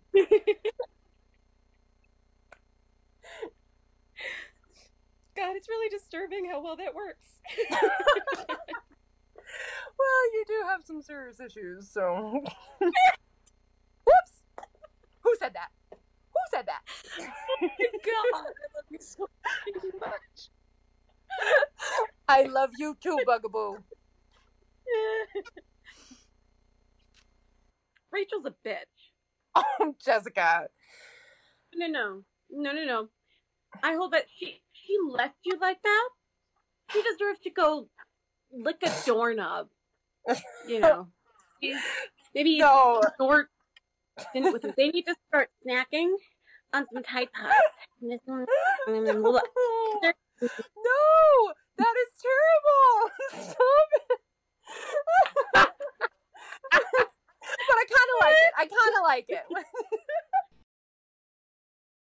Okay, bed buds. Amazing. Fantastic. Jenny, you wrote that. Where did that come from in your mind? That came straight from life, to be honest. And I worked a lot with David and Fred to make sure that it was funny, because it was definitely digging in that dark time and like, how do we make this a lighthearted, hopeful story, as well as it just being this struggle to actually get out of bed when there's nothing to do. And Mary has been my friend for so many years. We've known each other since we were about 10 or 11. So it was a long-standing relationship. And I was really happy that she was the one to do this somewhat vulnerable piece with me, and to also make it goofy and fun and really just find that light at the end of the tunnel and stuff like that. So yeah. Mary, it should be noted, Mary CHIEFFO, who Jenny is friends with, who has been a very busy actress the last several years, although you wouldn't know it to look at her, because she is very popular. She works under a ton of makeup on Star Trek Discovery as the leader of the Klingons. Oh my. So that's pretty huge. So she can still walk down the street. Well, I guess not now because we're all wearing masks, but she's one of those actresses who's fortunate enough to be able to walk down the street and nobody recognizes, because unless they know what she looks like. It's actually a segment of the witness protection program, is to have a person portray a Klingon in a series where nobody knows where they are. But I have to admire. We all drew a little bit from life on all of these. Jenny really dug deep. And in fact, really, I know, Jenny, this is a very personal piece for you. And so it was a very courageous thing that you did, to both write this and to appear in it. Jenny, what are you working on now? Right now, I am still developing a screenplay, a feature-length screenplay that I wrote, also drawing from personal life, to advocate for my younger brother, who is on the autism spectrum and is nonverbal. And it's just about the struggles of trying to find a program for people who can't advocate for themselves. So it's called Speechless. Finding the voice for those who can't speak for themselves. Wow. Another labor of love. That's great. Well, you brought a lot to this project. I'm sure you're bringing a lot to that project too, and to your family. So well done. So that was Bed Buds. And thank you, David. And thank you, Jenny, for telling us all about it. We'll be back in just a little while, right after this message about the Actors Fund. I'm an name is Appalachia Anna, and I'm a banjo picking girl from East Tennessee. And like most of the folks here, we have all lost gigs and income during these times of uncertainty. But we're very grateful for the Actors Fund, who helps all folks in the entertainment industry during these times of struggle. So if you can give a little bit, a lot, to the Actors Fund, it all goes back to the entertainment industry until we can get back out on our feet and get out there and pick and grin for you guys. Now we're going to go to Phoning It In. Phoning It In was with Fred MELAMED and Jane KACZMAREK. Fred Stroppel wrote it, and let's take a look at it. Phoning It In.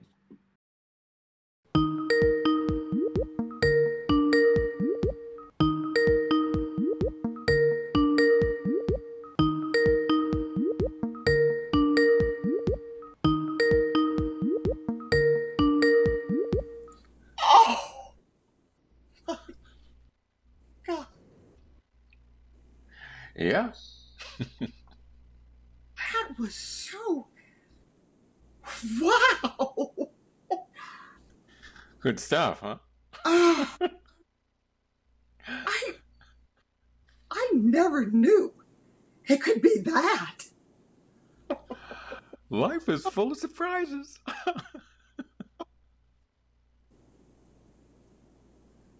But how did you... When did you... Just came to me. I don't know. Spur of the moment, you know, it was like, just spontaneous. But you're so good at it. Yeah. Another talent I didn't know I had. Me neither. How did you do that thing with your voice?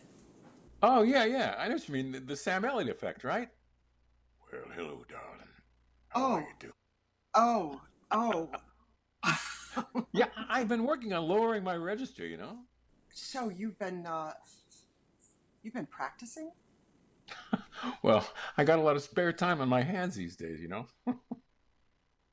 And that thing you did with your tongue.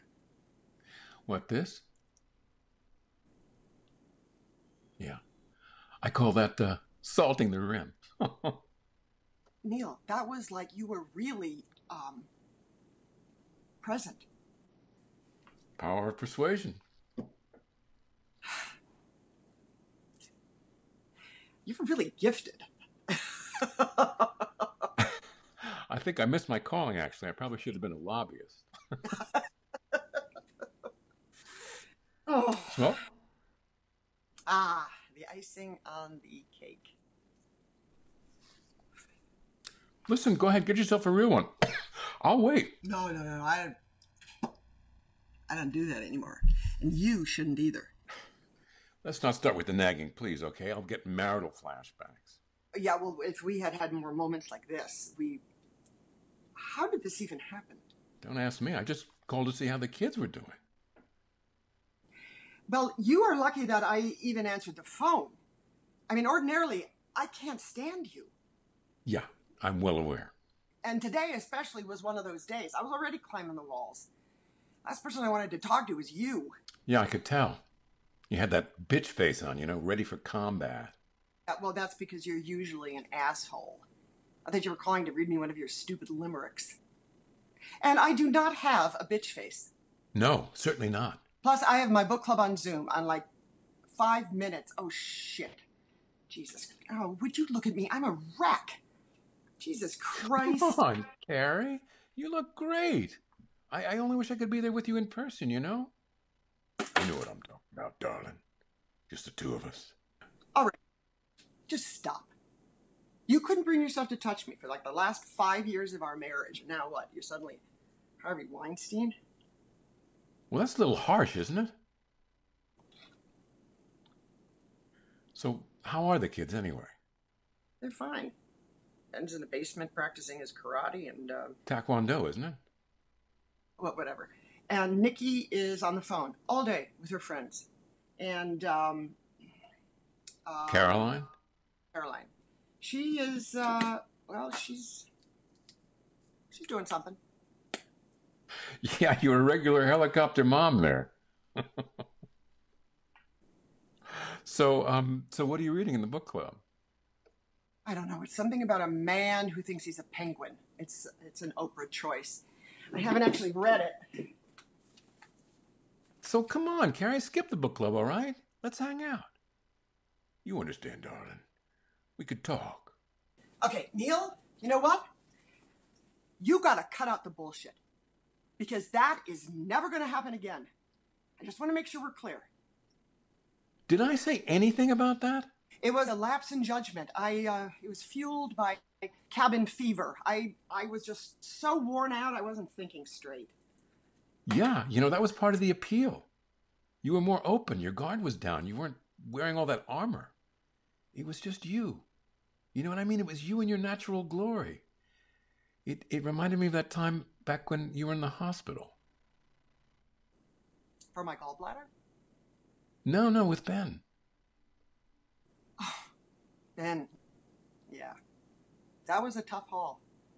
16 hours. Yeah, you were exhausted. And you looked so tired, but you were so beautiful.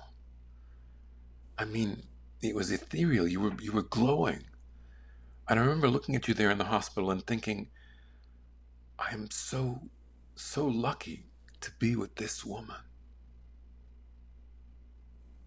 You were lucky. I know it.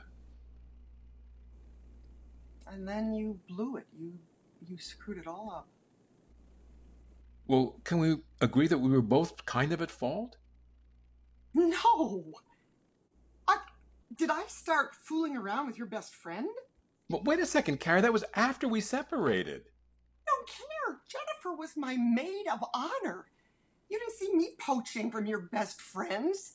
Well, she was no bargain anyway. She was a yappy pain in the ass. Well, I could have told you that. Yeah, but you didn't. Oh, well, life is full of surprises, isn't it? So are you seeing her anymore?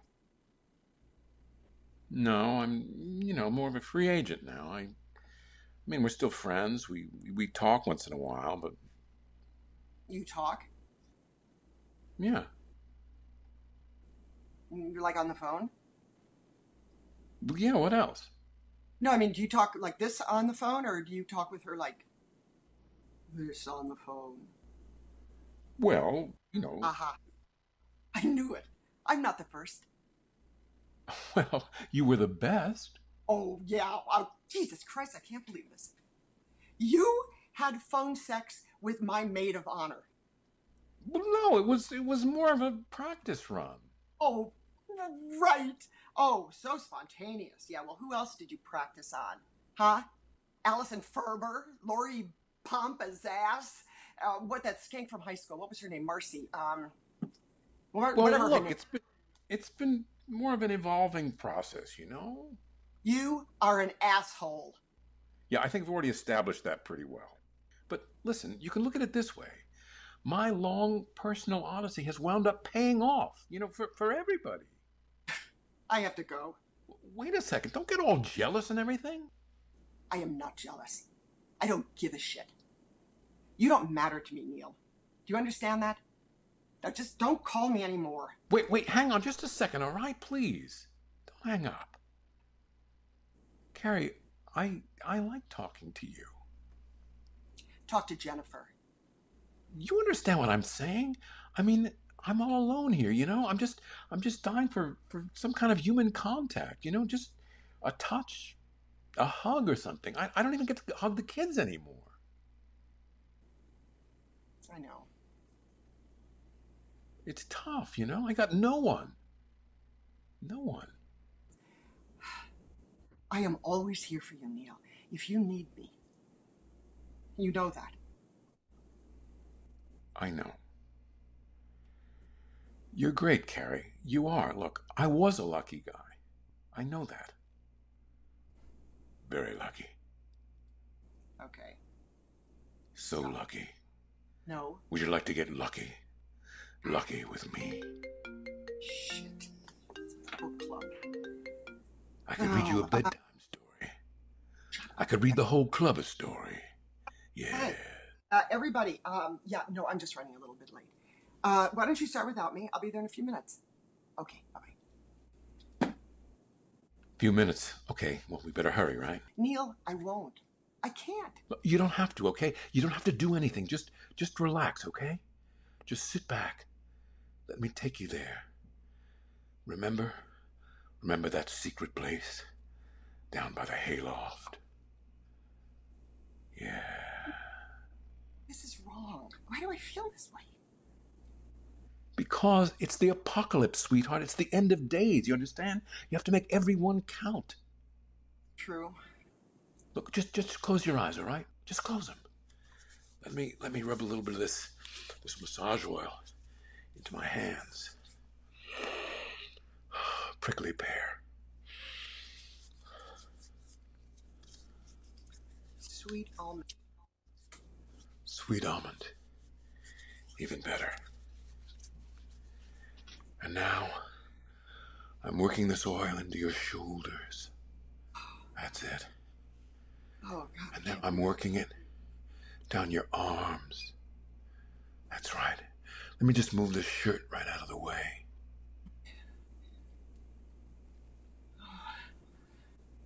Yeah. That's it. That's good. Yeah. Oh, I'm out of my mind. Now I'm caressing your breasts. Ever so gently. And now lower. Lower. Lower, darling. Mom! Mommy's busy. Go get a snack. Let me just move these sweatpants to the side. Yeah. Hypnosis. I have no will. Next stop, Margaritaville. No, this can't be happening. Oh, yeah. Oh, yeah. Mommy, I can't find the Hot Pocket. All right, that was Phoning It In. And those actors, it may have been called Phoning It In, but those actors weren't phoning it in. They were really delivering. Fred, wonderful performance. What was it like for you to work on this one? It was very, very enjoyable. Janie and I went to drama school together. I've known her for over 40 years. Wow. A dear friend of mine, wonderful actress. I think many people have had the experience under duress of calling somebody that they were involved with in the past, maybe in the distant past, maybe more recently, because they're lonely and they have some memories, perhaps more emotional memories, perhaps more lustful memories, depends on who you are. But so that was a very easy for me to understand, particularly under the current, no, I shouldn't say current anymore, but under the circumstances of the lockdown that we were all living in at the time. So it was really, really enjoyable to do. And, I particularly enjoyed it because even though it was clearly intended to be funny, there was something extreme, to me anyway, something extremely real about the predicament of being so alone. And going through the sort of, film clips of my life and thinking, who do I miss and what should I have done differently? And is there a way to rekindle anything in this time when everybody's alone? So that's a very kind of sober answer to presumably, hopefully, a funny little piece. But I thoroughly enjoyed doing it, I have to say, and I enjoyed. And David made some very good. David really helped me. Generally, I like to not listen to directors at all. I just, I kind of nod my head and do whatever the hell I want. But I think David's direction was actually very useful to me.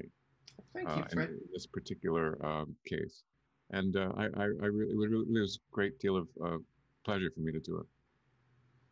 That's great. Well, it really shows. You mean I never listened? Jane KACZMAREK, it was so fun to meet you when I worked with you on This Is Us. That was a good time, wasn't it? That was great, Jim. Why did you get involved with this crazy project? Well, I've always wanted to do a sex scene with Fred MELAMED, and my dream came true. Fred and I last appeared on stage together at drama school long time ago, when I was Queen for Micah the Resilient. And he was Prime Minister Peugeot in a Viking revenge comedy written by Keith Radine at the Yale Cabaret. So Fred and I had so much fun doing that 30 years ago that we thought it would be fun to do this together. And I was very glad he asked me to come on board. Nice, nice. Fred Stroppel, what is the origin of this particular piece? Well, this one does not come from personal experience. This is one that just came out of the idea of, you know, what kind of funny things might be happening in this kind of situation with Zoom. And it's sort of, it's an interesting situation, as Fred was saying, that, you know, people who want to reach out to somebody they used to be with, they couldn't ask them to lunch. They couldn't try to, you know, just have a meeting to work things out. The only way you can do it is over the phone. And I guess in this particular case, he had found a new skill that he wanted to practice. And so he put it upon his ex-wife, and then just see what happens from there. And I think when we wrote, I don't know, we knew it was going to be for some of the characters that we had already established. I wasn't sure if we knew exactly who they were going to be. We didn't know it was going to be Fred, or I think originally we were talking about Robert WUHL, who will be coming up a little bit later, who seemed like the type that would be having a lot of phone sex or Zoom sex in that character. I know, I'd be thrilled to hear that. Yeah, and then I said, what about Fred's character? What about Fred, who this guy, this accountant who's writing limericks in his spare time? Robert WUHL is not quite pathetic enough. Who can we find that? Well, but you know what? In the original one, he wasn't pathetic. He was just horrible. What you brought to it, and what we did on subsequent writing, was bring some humanity to it. Originally, it was just very one note. He's going to have sex, and his wife is going to hate him. And what you know, you were talking about how we directed it, and the original instinct is to just make this guy a sleazebag who just wants to have phone sex with everybody he can find. Again, you thought of me. You understand? Yeah, that was my first thought, Fred, knowing you as I do for so many years, and knowing the charges that have been dropped over the years. But Me Too is here now, so it's all. No, the main thing with that was you found the humanity in it, and together working on it, as you said, you know, your original take was to go for the sleaze, and as soon as we took that out of it, it made you more human, not pathetic, human. And yet had this, it became, your character became much more relatable. It was, you know, and Fred and I spent a lot of time working on this. And in fact, originally I wasn't going to direct it because it was intimidating to me, because it was a fine line there between what it could have been. And by doing it the way we did it, and Jane's portrayal and your portrayal, we found that balance, I think. And I'm really proud of that one. I'm really proud of how it was written. It could have been a real bad. It could have been really bad. And instead, it's both funny and very poignant. And that's what we wanted to bring to all of these. We wanted to bring a humanity. We wanted to bring a poignance. We wanted it to be funny. We wanted it to be a one-act play. We did not want it to be Saturday Night Live. And you did that, Fred. You and Jane together. By the end of it, you understood why these two people were together. And you also understood why they were no longer together. Can I say something? I just wanted to say to Fred that in the piece with Jane, I got very turned on. And usually I don't with old people. But you guys were wonderful. And when you did a little thing with your tongue, I thought perhaps that was the end of your career. But apparently it hasn't been. We may, who knows? We'll see. It may have been the end of one career and the beginning of a new one. We did talk about that, Jim. We did talk about that off camera. We did talk about the fact that there are going to be a lot of women who are going to be playing that episode over and over again, I think. Yep. I'm going to say one more thing and then I'm going to leave, David, all right? Yes, Barry, thank you.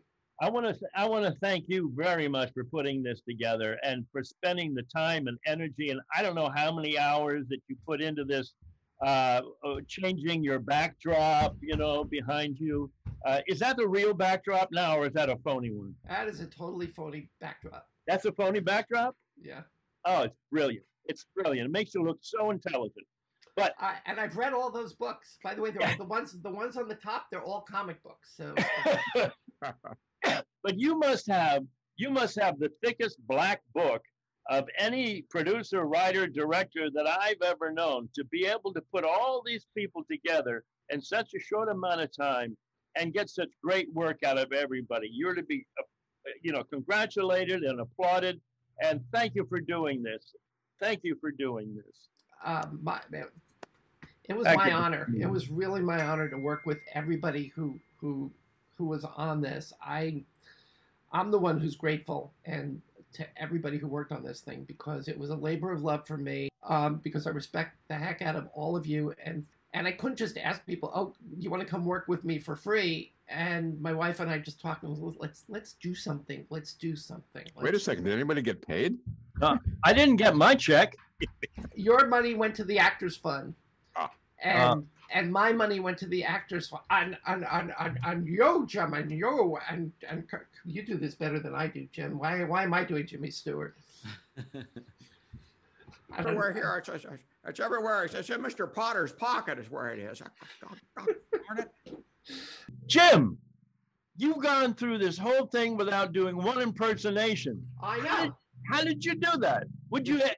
I want you to go back and do it all again, and each little episode, I want a different character, all right? You're so brilliant at it.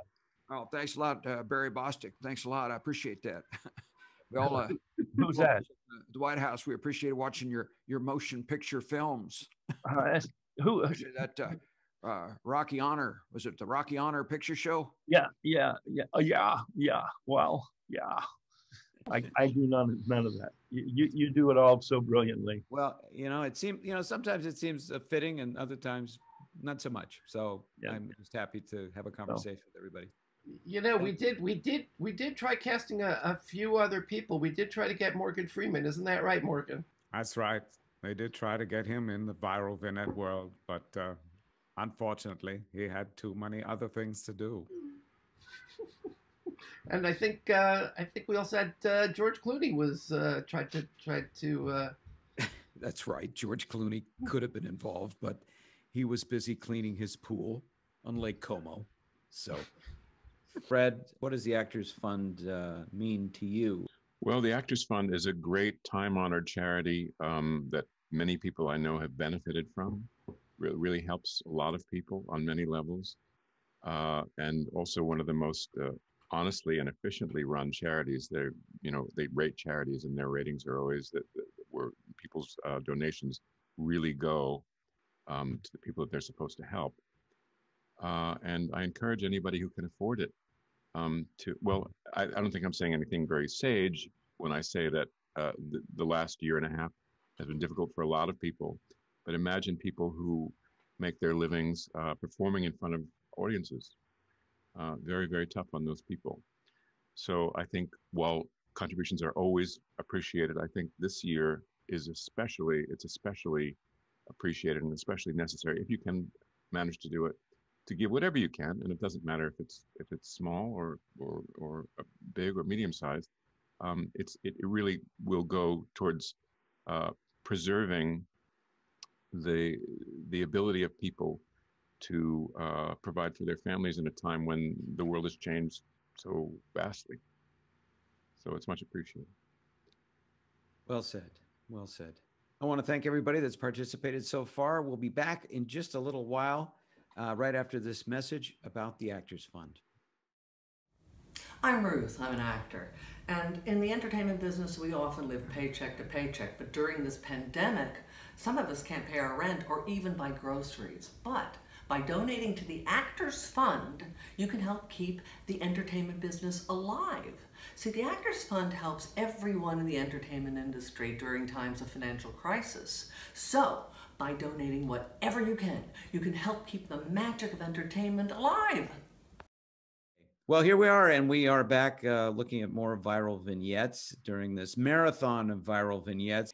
And I have with me the actress Susan RUTTAN, and also the actor from the next viral vignette we're going to watch, Mr. Jim Meskimen. Jim, how are you doing today?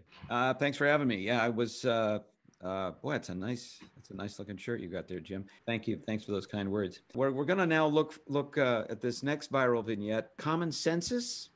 And it was written by Fred Stroppel from an idea from David Levin and his wife, Rachel.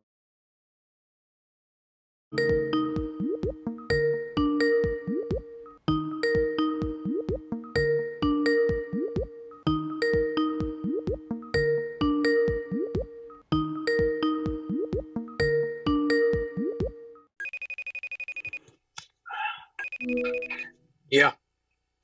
Good morning, sir. I hope you're having a great day. Yeah. I'm Patricia Jenkinson. I'm calling from the U.S. Census Bureau. What? The Census Bureau. We're doing the official count of the entire U.S. population as mandated every 10 years by the Constitution. How'd you get this number? We have everyone's number, sir. If you have a minute, I'd like to ask you a few questions. Now, am I speaking to Mr. Jubal Mulch? Mr. Jubal Mulch is my father. Oh, may I speak to him?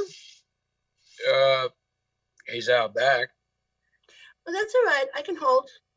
Yeah. Well, it might take a while. I'm going to have to go dig him up. I don't think he's going to have too much to tell you. Oh, I'm sorry. So are you the head of the house? Yeah, pretty much. Okay. Your name is? Jubal Jr. Jubal Jr. So you are Mr. Jubal Mulch. Yeah, you can say that.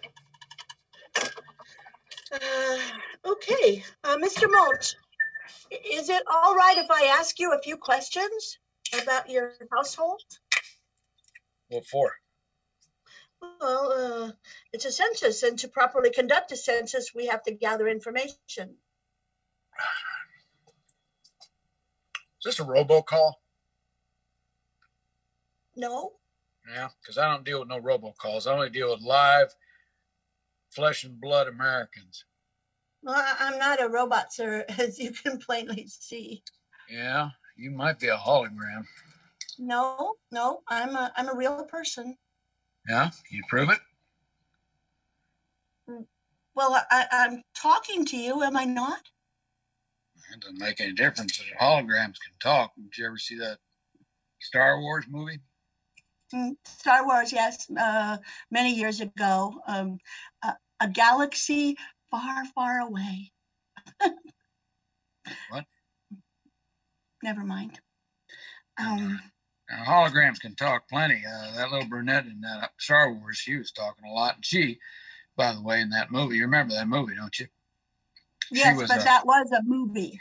She was a hologram inside of a robot. So kind of a double whammy. See, what I'm trying to avoid here is history repeating itself. Yes, Mr. Mulch, I'm just trying to conduct a simple interview. Oh, simple. Well, you should talk to my wife then. She's a simple one around here. Hey, Janie Sue! Janie Sue, where are you? Get your ass in here. It's really not necessary. Call. Come on over here. It's really not necessary to bother her. Please, Mr. Mulch. She's out in the back somewhere. I think she's probably skinning squirrels right about now. You eat squirrels? No, she does it for pleasure. Oh, I see. Yeah, she was a gentle little thing when we first got married, but she's toughened up over the years. She's like a terrier now. You rub her the wrong way, she'll chew your face right off. Spouse, Janie Sue Mulch. Hey, what are you writing down there? It's a census, sir. I have to record who's living with you. Why, that ain't nobody's business. Well, actually, it's the government's business. Oh, the government, huh? Yeah. You mean the deep state? No, I mean the regular state, sir. Yeah. I'm on to you people. I know what you want. You want to invade our privacy. Well, I'll tell you what. That don't stand well with me because that's unconstitutional. Well, it's not unconstitutional, sir. It's in the Constitution. Oh, yeah? Huh. In the Constitution. Huh? What amendment is that? Well, it's not an amendment. See, there you go. If it ain't an amendment, it ain't in the Constitution. So you should have thought of that. Well, come on, Mr. Mulch. Yeah, I'll tell you what. I see what y'all are doing. Yeah, it's the same old game. Take away our rights. Take away our guns. Well, joke's on you. No. Joke's on you because I don't even have a gun. What do you think You of know, that? I think that's the best news I've heard all day. I don't believe in that census either, I'll tell you. Census got a kind of a bad history. You know, the first guy that done a census, that Herod. Herod? Yeah, King Herod from the Bible. He pulled that bogus census out of his ass, and he found out where everybody lived. And then he wound up killing every firstborn child. And that's how this whole thing started. That's how it all began. How what started? How what started? Persecution of the Christians, man-eating lions, Spanish Inquisition. It's all in the Bible.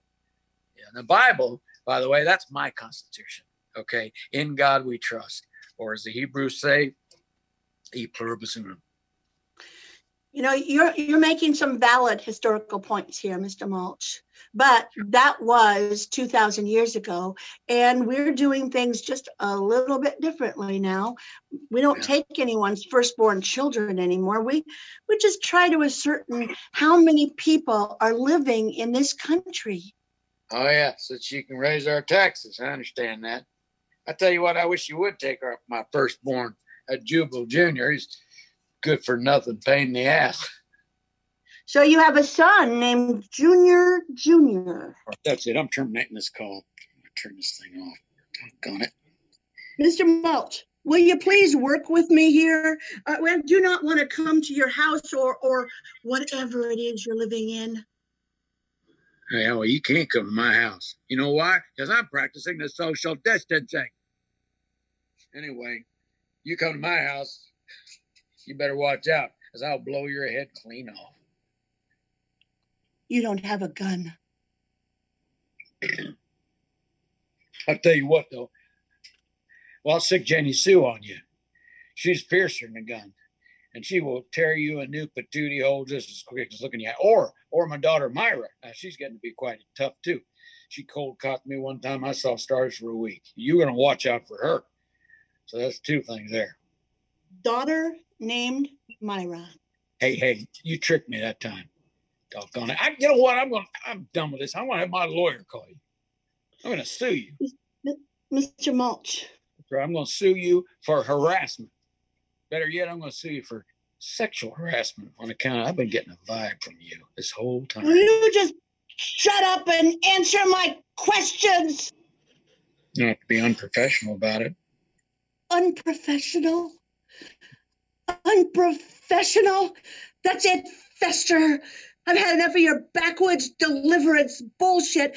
I represent the United States government, and you can either communicate with me or you can talk to the federal marshals, who would be more than happy to rearrange your dental work. As far as harassment, the idea that I would be sexually attracted to you makes me want to throw up a little in my mouth. You're about as attractive to me as one of your wife's skinless squirrels. You don't have to get personal there. No, I'm going to ask you some questions, and you are going to answer every goddamn one of them. Or you know what I'm going to do? I'm going to call your wife in here and tell her that you are putting the moves on me. You ain't got the guts to do that, little robo lady. JD, so! Hey, turn the volume down on this thing. Don't do that, okay? She got ears like a bat. All right, then. Full name. Jubal Jefferson Mulch. Age? 55. Sex? See, now I'm starting to get that vibe off you again. That's what I was talking about before. JD, so! Hey. Sex, male, obviously.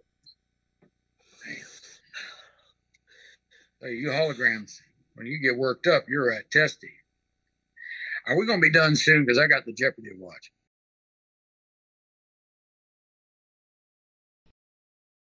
Oh my God. What an incredible.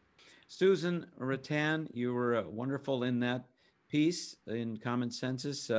Tell me, what was it like to do a Zoom performance? I assume that was probably one of your first Zoom performances of the pandemic period. Yes, it was actually my first, and it was. I had trepidation about doing it. I'm not that comfortable with Zoom in the first place, and the idea of acting with somebody via that method. It was like, I don't know. Okay, I'll try it. But it was great. It was great. The relationships were great. Very wonderfully adversarial. I loved it. Susan, this was directed by Anson Williams. He obviously was not in your apartment, and he wasn't in Jim Meskimen's mother's garage, but he was also directing over Zoom. How was it working with Anson, if you recall? Anson's great. I had worked with him years ago on a movie and hadn't really seen him in all that time. So it was really great to be reconnected with him. He's terrific. He's really got great skill. Yeah, I agree. Jim Meskimen, if you don't mind, what are you doing? Just pay attention. Jim, you've known Anson Williams for quite a long time, isn't that right? I have known Anson Williams for a long time. So I met him probably when I was about 13 and he was probably 17 or 18 on the set of Happy Days at Paramount Studios. And we've been friends, for a long time. It was always so fun to watch him shooting Happy Days. So this is a nice reunion. Am I boring you? Is that it? Am I boring you? Let me ask you something. Am I boring you? Is this getting boring for you? Huh? I'm like some droning idiot that putting you to sleep. Is that it? Fascinating. Oh boy. Fred, you watched Common Census just now, and how do you feel the performers did with your material? Well, let's say when we first started writing it, the idea came, I think, because we knew that we had Susan as the possibility as an actress, and we were trying to figure out something to write for her. And I think David and his wife, Rachel, they came up with the idea of doing something about the census. And so it sort of spun out from there. And then it has nothing to do with you at all, in other words. No, I just happened to be the person who wrote it. The first thing that came to us was, and I had spent some time talking to Michele Green, who co-starred with Susan on LA Law, one of my favorite shows, and we started talking about Susan's strengths. And this was written for you, specifically for you. And Jim Meskimen acting in it. Talk to us a little bit about where it was shot. Yeah, I shot it in my mother's garage because she, my mother's 92, and so she's had time to lay down a lot of strata in that garage. And I thought that, we'd get a lot of value out of that set dressing. So, and it had a refrigerator nearby, and as we're rehearsing, I thought, you know what, I can just reach in here and grab a Sharps beer. And I had the camera, I was supposed to be holding it, and we were figuring all this out, and I remember we were trying different shifts because we were all very new to Zoom and to video conferencing and stuff. And I remember taking my phone, and I'm like, I want to have it steady, but I was trying to figure it out. So I rested it eventually on this canister of that I had propped up on a thing, and then like on a step ladder, then a canister of squirrel repellent, which seemed kind of fitting. It all just sort of fit together. Oh, that's hilarious. Yeah, but my mom was actually watching me film from another part of the garage. She would come wander out and she'd say, "Is Anson there?" "Hi, Anson." I'm like, "We're filming, Mom. We're filming right now." Your mom being? Marion Ross of Happy Days fame, Mrs. C, yeah, who knows Anson very well. Susan, you did this, as I did, out of the goodness of our hearts to support the Actors Fund. What does the Actors Fund mean? Have you ever had use of its services or known somebody that was beneficiary of it? I never have, but I do have friends who have, and it literally, saved their lives in that moment when they were in need. It's an incredible organization and has done so much for so many performers that I know. it's a shaky business. So knowing that you have someone there, an organization there to have your back, it's really wonderful. Jim, is there anything else you wanted to say? No, I think you're good. If he turns around and you find you need more, I didn't answer something, just let me know. That's fine. Susan, if I can ask, what are you working on now? You have any plans in the offing? Any projects? I've actually been working on another Chuck Lorre show, United States of Al, as a recurring character. Oh, very nice. And it's a wonderful show. If you haven't seen it, it's got a lot of heart to it. Closing on the end of a development deal with a studio for a children's show. So I'm really excited about that. Oh, good luck with that.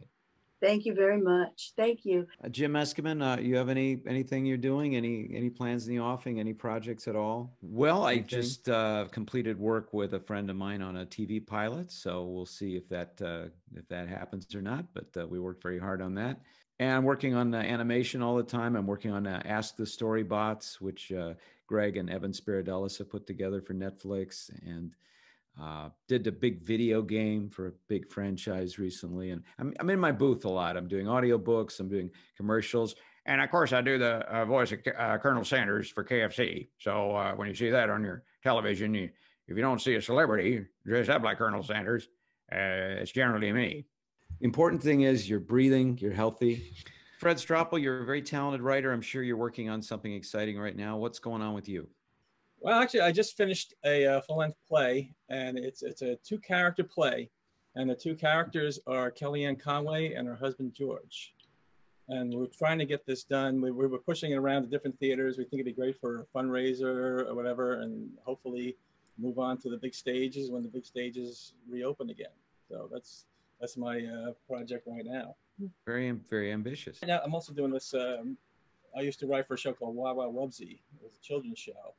That was about 10 years ago. And now we're actually going to try to do it as a film. So I'm starting to work on the screenplay for that right now. Fantastic. Well, I'm sure we'll hear more about you and your projects. That's cool. We'll be back in just a second with more Viral Vignettes. Thanks for watching. Hey everybody, how you doing? Hi, I'm me. And that's me 30 days ago. I think that's you. I'm Christopher. I'm an actor, host, and improviser. I, along with thousands of people in the entertainment industry, live gig to gig.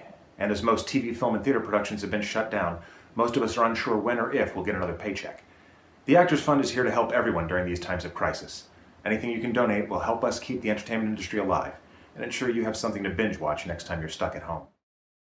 Well, welcome back, and joining us now for our Viral Vignettes Marathon is a next panel of very talented people. Don Most is with us, Robert WUHL, Linda Purl, Lydia Cornell, Bill Bickley, David Levin, and Fred Stroppel. And hello, everybody, and welcome to the Viral Vignettes Marathon. Thank you. Thank you. And Don, you're in another country, aren't you? It looks, I can tell from the print on the wall that you're elsewhere. Yeah, I am in another country. I was in Prague this morning, and it's near a castle where we will be filming. Oh my so God. I'm looking forward to that. I can't wait. I play a king. King Don of Czechoslovakia. It's like Yes. You belong in my fake background here with a king. Lydia looks like she should be in. Where are you? I mean, that background is amazing. What is that? It's a Harry Potter. I love Harry Potter because my kids were. Oh, that's what. Okay. How's But everybody David, holding up out there? Everybody's staying safe and managing through this difficult time? With that, have my vaccines. Grateful for it. Me too. Yes, indeed. Fully vaccinated. Yeah. Ugh, huge. I'm going back for more. I enjoyed it so much. You double dipping? I don't think this is going to be a controllable piece here. I'm throwing up my hands. Yeah, this. Hey, Jim, I'm going to just interrupt everybody right now. I love your videos. Oh my gosh. They're like medicine. They're funny. They're smart. So keep them coming. They're fantastic. Thank you. That's very kind of you. I appreciate it. A lot of us have known since you were, I don't know, 7 years old. Anyway. I know William Bickley, I from Happy Days, of course. And Bill, you told me in an email just a little something that blew my mind is that when Gary Marshall made you the showrunner of Happy Days for the first 2 seasons, you were how old? I was 26. Oh my. And I had pictures of Gary in compromising positions. And Linda, I met on a shoot that Ron Howard was doing a film with Don also. That was really his first feature film. Jim is right. It was, did you ever hear the one about Leo Green? But it was changed to Leo and Laurie. Yes. Leo and Laurie, exactly. I was a kid. My mom got me that gig because Ron called up and said, you think Jim would want to, kind of be like a gaffer or roll up cables or whatever we're working on the weekend with my family, and Anson's there. And my mom said, yes, get my son out of the house. Have we mentioned who Jim's mom is on the show? Well, my mom is Marion Ross, who played Mrs. C. And that for me was the key to the kingdom there. This is a full Happy Days reunion here. Almost. Yeah, she's very well. She sends her love. She's 92. Moving on a little bit. Thank you for all those kudos and those memories. We got lots more. I mean, with this group, I think we could just talk for about 2 or 3 hours about all the ways all these lives and careers are intertwined, and it's wonderful. It's very, very unique, I think. We're obviously here to support the Actors Fund, and now let's just kind of go through one by one and say, how'd you get involved with Viral Vignettes? And Don, you kind of were a casting director for these 3 videos that we're going to see right now. I guess so. Yeah, that's interesting. I didn't think of it. David and I had worked on a show that I did with Anson Williams some years ago. It was a pilot Fred wrote. It was a fabulous script.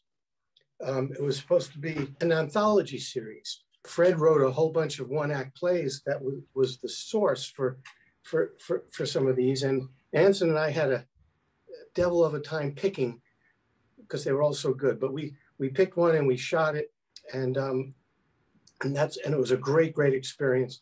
And that's how David and I met. And then about, I don't know, 8 months ago, a few months after the virus hit, I got a call from him, and he's saying, we all want to be productive and do something during this time, and we're trying to figure out a way to do it. And Fred and I, have been talking about it, and we came up with this concept, viral vignettes, and it will be 5 to 10 minute pieces, and we could shoot it.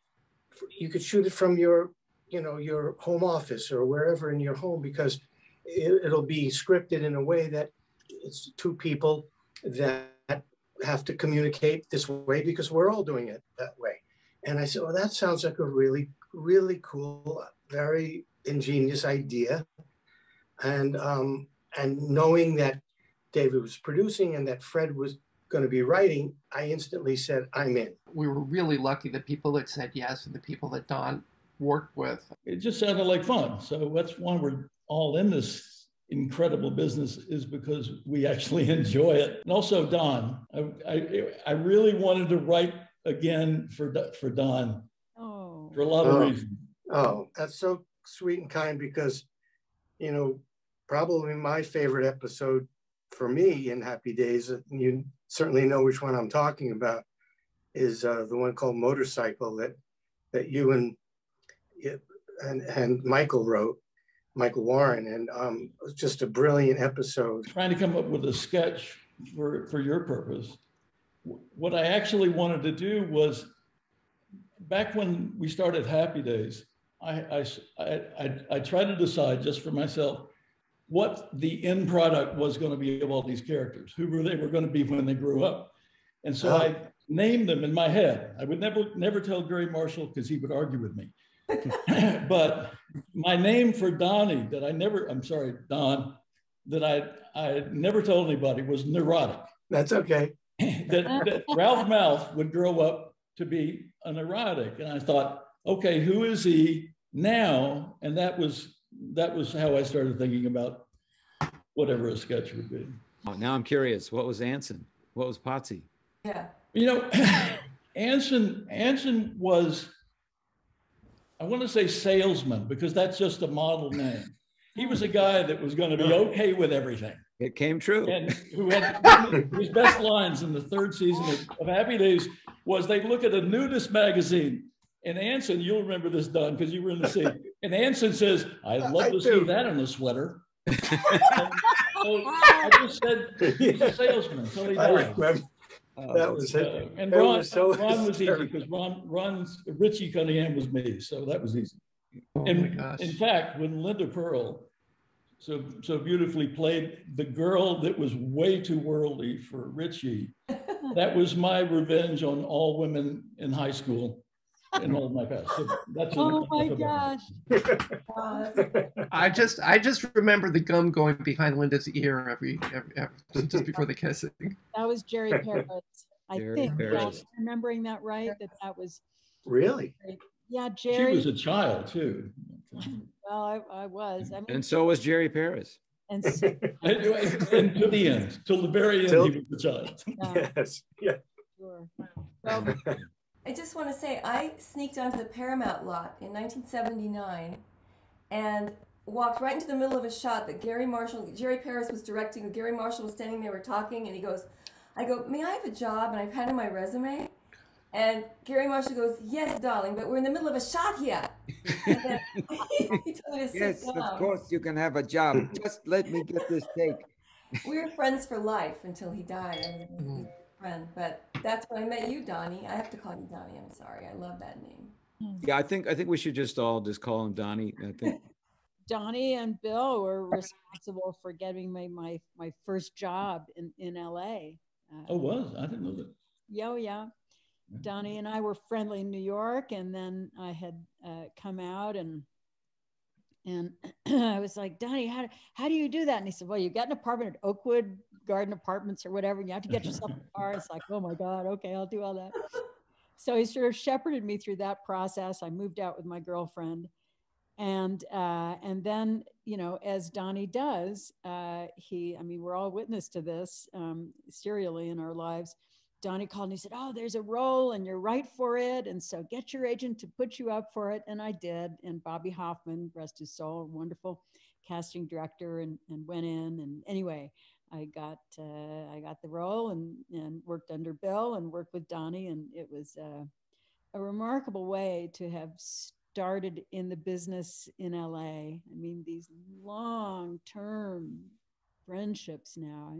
I think that's my favorite part about being this age, is how life folds back in on itself. It's just, it's thrilling. And, from near and far, we've borne witness to all the chapters of our lives. And it's a treasure chest.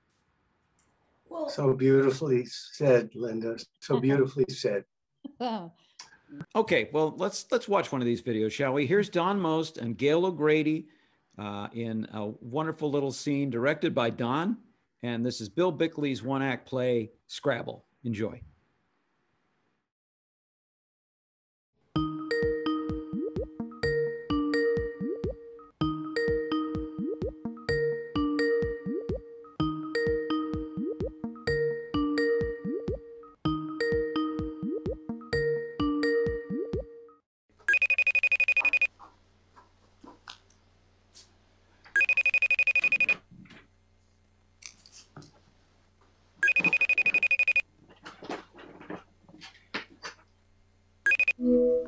Dr. Branstein. Oh, hello, Marshall. This is a surprise. You, just had a regular appointment on, let me see, Monday, and, well, you're not due again until Next Monday. I know, but I have something wonderful to tell you, and it can't wait. Oh, well, okay, I have a minute until my next appointment, and listen, I know that being shut in for this virus thing has been difficult for you. Are you having a better day? Better than better. Great. I am great. I feel really, very, just great. Great. Okay. Still taking your medication, aren't you, Marshall? Well, I don't think I need it anymore, Dr. Branstein. Marshall, it's important that you stay on your medication, especially especially during this difficult time. But that's the thing. I'm well. You're a miracle worker. Our last session, it cured me. Okay. Therapy is an ongoing. When you told me to take this time, this break in the routine to, how did you put it? To be the person you've always wanted to be? That's it. Well, I did it. I've done it, and it's wonderful. You are wonderful. I feel free for the first time in I don't know when. Okay. Perhaps now would be a good time for us to do that relaxation exercise that I taught you. Don't need it. I'm relaxed. I am perfectly relaxed. Marshall, what are you... But...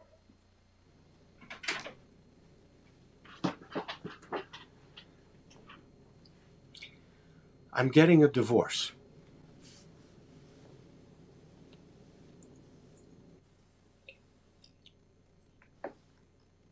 Beg your pardon? A divorce. Well, not right away, of course. I mean, it takes time with lawyers and dividing up the furniture and the books and of course, the children. But I've made my decision, and I'm going to tell Judy as soon as I get off this call. I just thought I should tell you first. Marshall, please tell me you didn't throw your meds away. Not yet. Not until I checked with my therapist first, which of course is you.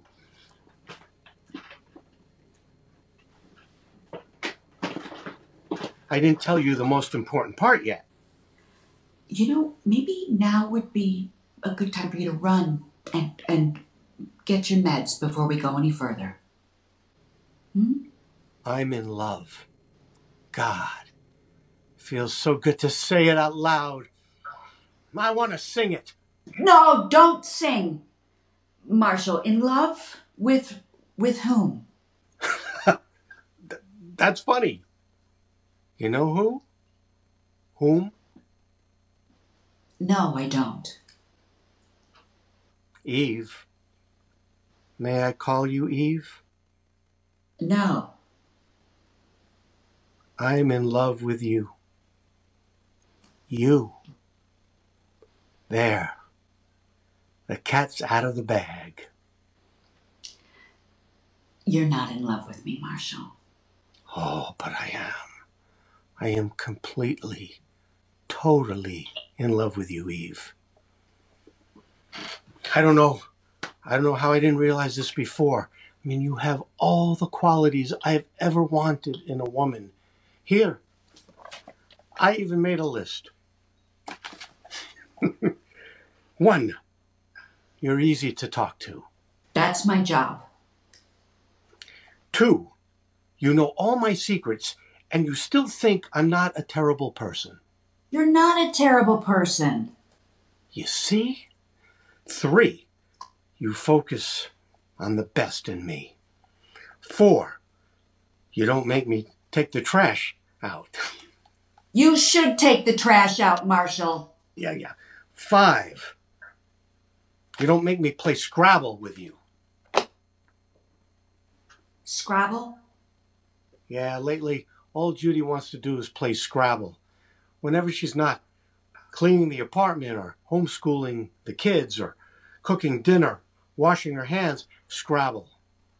I hate Scrabble. What if I told you I like Scrabble? I would play it with you. Marshall, this is transference. It happens all the time in therapy. You see me as a mother figure, so you have transferred all your feelings for your mother onto me. Believe me, you're nothing like my mother. I mean, I never stared lustfully at my mother's ass. Well, I did once or twice when I was going through puberty, but even then it was a vaguely disturbing normal. thing. Freud taught us. You, on the other hand, a great ass. Oh, thank you. Freud said... One of the all-time greatest asses. That we substitute our mothers. Marilyn Monroe quality. Jennifer Lopez even. Okay, Marshall, when have you ever had the opportunity to even see my behind? Oh, I've seen. Whenever you get up to grab a pencil or close the door. Okay, that is Marshall. Neither here nor there. Transference usually happens. Do you really think I have a great ass? You and Jennifer Lopez, a dead heat. You don't think it's matronly? It is perfect. Perfect. And your legs? Oh, my legs. Sweet Jesus. You know, my legs, I always thought that my ankles were little... Perfect ankles. Perfect. And your... I think that we should put the brakes on. I am your therapist. You're my patient, my married patient. Not anymore. As soon as this virus thing blows over, I'm leaving Judy and her suffocating Scrabble-infested universe. And it'll be just you and me, Eve. I'm going to take you away to some far-off beach in Tahiti. Tahiti? I saved up all my frequent flyer miles. We'll start a whole new life in the South Pacific. Bali High. I have always wanted to go to Tahiti. We'll drink coconut water and sleep under the palms and dance naked in the surf under a moonlit sky. What are those? My meds. Your meds? Calms me down. What, you think therapists don't have problems too? No, I guess we're all human. Mm-hmm. Is that a martini? Vodka. Or kangaroo cocktail.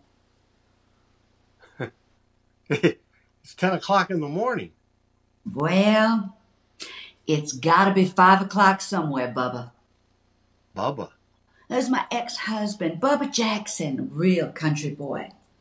You were married to somebody named Bubba? Yeah, for a couple months until he got arrested. Arrested? He was, he had a meth lab in the woods. But I don't want to talk about that right now. I just want to talk about us. Oh, okay. You know, transference works both ways. I couldn't say anything before, but now that you made the first move, I'm so hot for you. Really? Oh, I'm hot and steamy. And I'm so glad that you feel the same. Do you really think I have a great ass? Yeah. 'Cause I think yours is friggin' awesome. I just want to butter that thing up and eat it. You have a southern accent. Yeah, I'm a real Georgia peach. I spent years trying to get rid of this accent so that my tight-ass Yankee clients wouldn't think that I was some dumb-ass cracker with great tits. I want to talk about that right now. Tahiti, here we come. Dr. Branstein. Eve. What's the matter, Marsha, baby? You didn't know I liked a little drinky poo now and then? No, I didn't. You were always so... In control. Is that what you like, big boy? A little control? Huh? Well, a little control.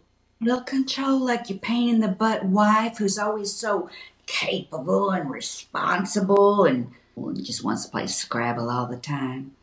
Boring. Judy's not a pain in the butt. She's a good person. She balances me out. She keeps her head when things get crazy. She's sweet to me when I'm not so sweet. Which has been most of the time lately. Yeah. But the important thing is, does she have a great ass? I mean, does she have a better ass than I do? She has a very nice behind. She does yoga. Yoga? Ugh. Yoga, Scrabble. Would it drip? You don't know anything about Judy. She's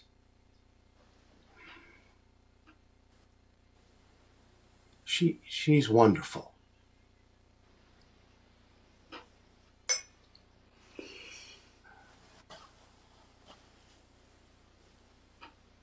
You still in love with me, Marshall?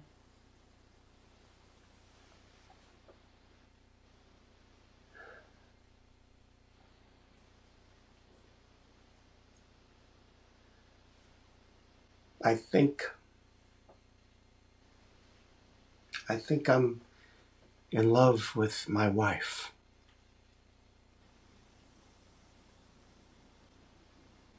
Yes, Marshall. You are.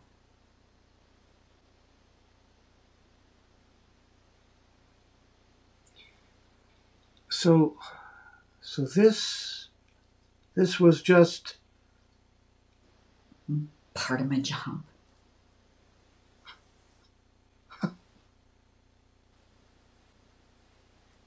With the pills and the martini and all that. Breath mints, Aquafina.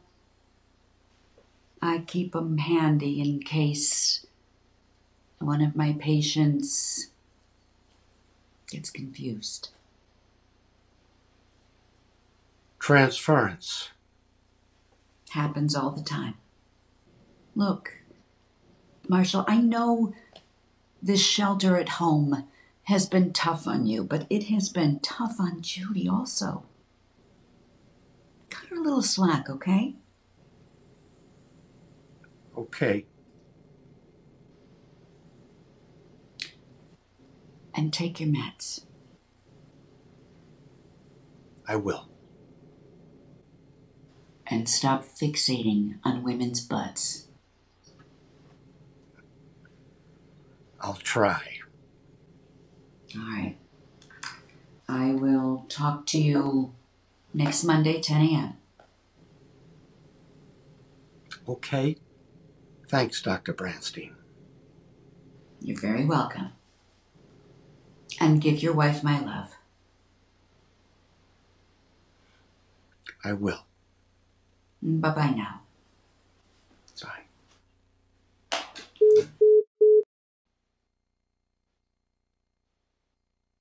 Hey, Judy.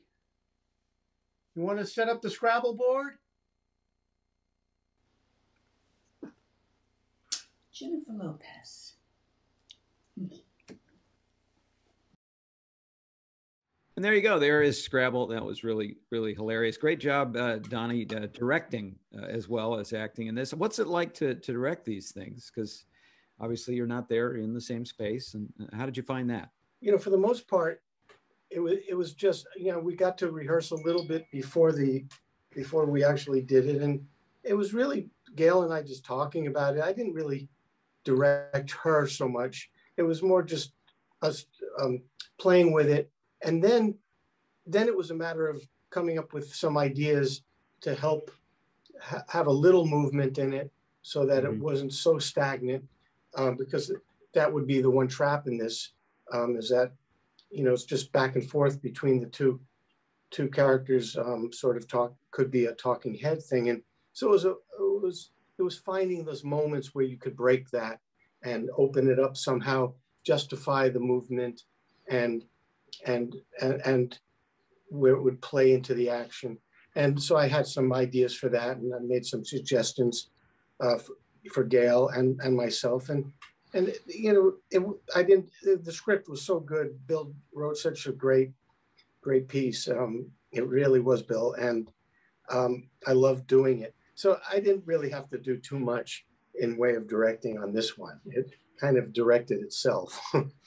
and David was very helpful, because he was kind of he's in the control room, so to speak, making sure that it was all working technically. And David had some great observations. And so it was a collaborative thing, really. Yeah. David is the puppet master. He pulls the string. Bill, you came up with the idea for Scrabble, I assume, since you wrote it. And well, first of all, there was wanting to write Don again in the grown-up version of Ralph Malph, the neurotic. And having done 30 or so years of therapy, I was drawn to that. And the idea of transference, where the patient begins to transfer certain feelings on the therapist. And that Don's character would be off his meds, which allows people to make really stupid choices. So I thought, well, what would happen if in this particular pandemic world, he was having this fantasy because he was off his meds, and a psychologist has to deal with it in less than 10 minutes. So you have to get it started, fulfill it, skate on some thin ice, and then get out. So it was just fun to give that a try. I love that he was neurotic and she was erotic. So that was a nice, combo there. That's fun too. Talking to the actors now, don't you find it's always a lot easier to learn and to build a character when the writing is really good? Oh, absolutely. Yeah. Yes, especially for women. Women's roles aren't written very well by men, except, well, I shouldn't say that generally, but Fred did an incredible job for us. Thank you. It is a collaboration, and all of us writers know that. And if we don't, we shouldn't be doing it. We need the actors and directors, of course, but we really need the actors' participation, and that always makes it fun. Well, listen, that was Scrabble, and Scrabble is one of the videos that we're watching today. And remember, folks, this is really an opportunity and an entreaty and a plea to contribute to the Actors Fund. The Actors Fund is a pretty terrific organization. I've not been a beneficiary myself, but who knows? Could happen any day. But the Actors Fund is something there to put a little bit of a safety net for performing artists and professionals, not just actors, but people that work in the performing arts. And one thing I didn't know is that they serve people in film, theater, and television, also music, also opera, also radio. I remember there was a thing called radio. And so it came right after opera. And even dancers benefit from the programs, which include social services and emergency financial assistance. Not that anyone needs emergency financial assistance. Not these days, no. No, nowadays. Kind of a extraneous thing here, but they have provided, well, from what I read, over $20 million in emergency financial assistance to over 16,000 of our fellow performing arts and entertainment cohorts. So this is a great time to make a small donation or large to the Actors Fund. It would mean a lot, and it is in fact the purpose of why we're doing this and why we did these viral vignettes. And so I hope you will consider that.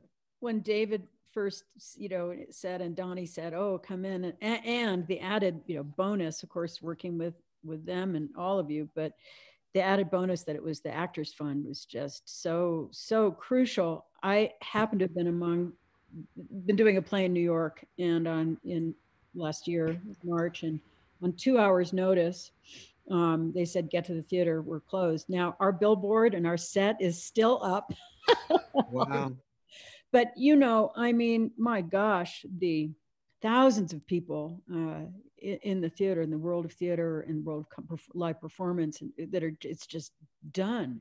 And I've found when we did our little Zoom thing with Lydia and Don, it was very emotional, because it was, whenever we did that, I'm not sure, but we were well into the pandemic, and just to be connected, to be able to perform even online, even in Zoom from our own, in my case, my kitchen, it was the, oh, you know, we will be able to do this again. We will be able to work. And I feel like we were among the lucky ones to be able to do this, but this is over a year now, and live performance is barely coming back into existence. And, you know, the financial hit that everyone has taken from this is just, it's catastrophic. So all to say that, you know, kudos to the Actors Fund. They do great work, and in this case, more necessary work than ever. I was so honored to be invited, and I thought it was such a touching play that we did, because it was about Broadway for me. It was the theater, and I just seen all these Broadway plays the summer before. We went to New York to see To Kill a Mockingbird, Dear Evan Hansen, and 6 other plays. And I remember, gosh, this can't close down. The Actors Fund is so vital for all performing arts. And I never thought you could make a living in the arts until I got the series. My parents said, you can never make a living in showbiz, and you pay your dues on one end or the other, but we have to support our fellow performing artists and editors, stagehands, scenery, prop masters. I mean, they're more important than anything. They hold us up. That's right. They keep the sandbags off our heads. Yeah. In many cases. Let's move on to the next one. I want to set up the next one. We've got a great, really fun scene with Lydia and Linda. Here's Care Package.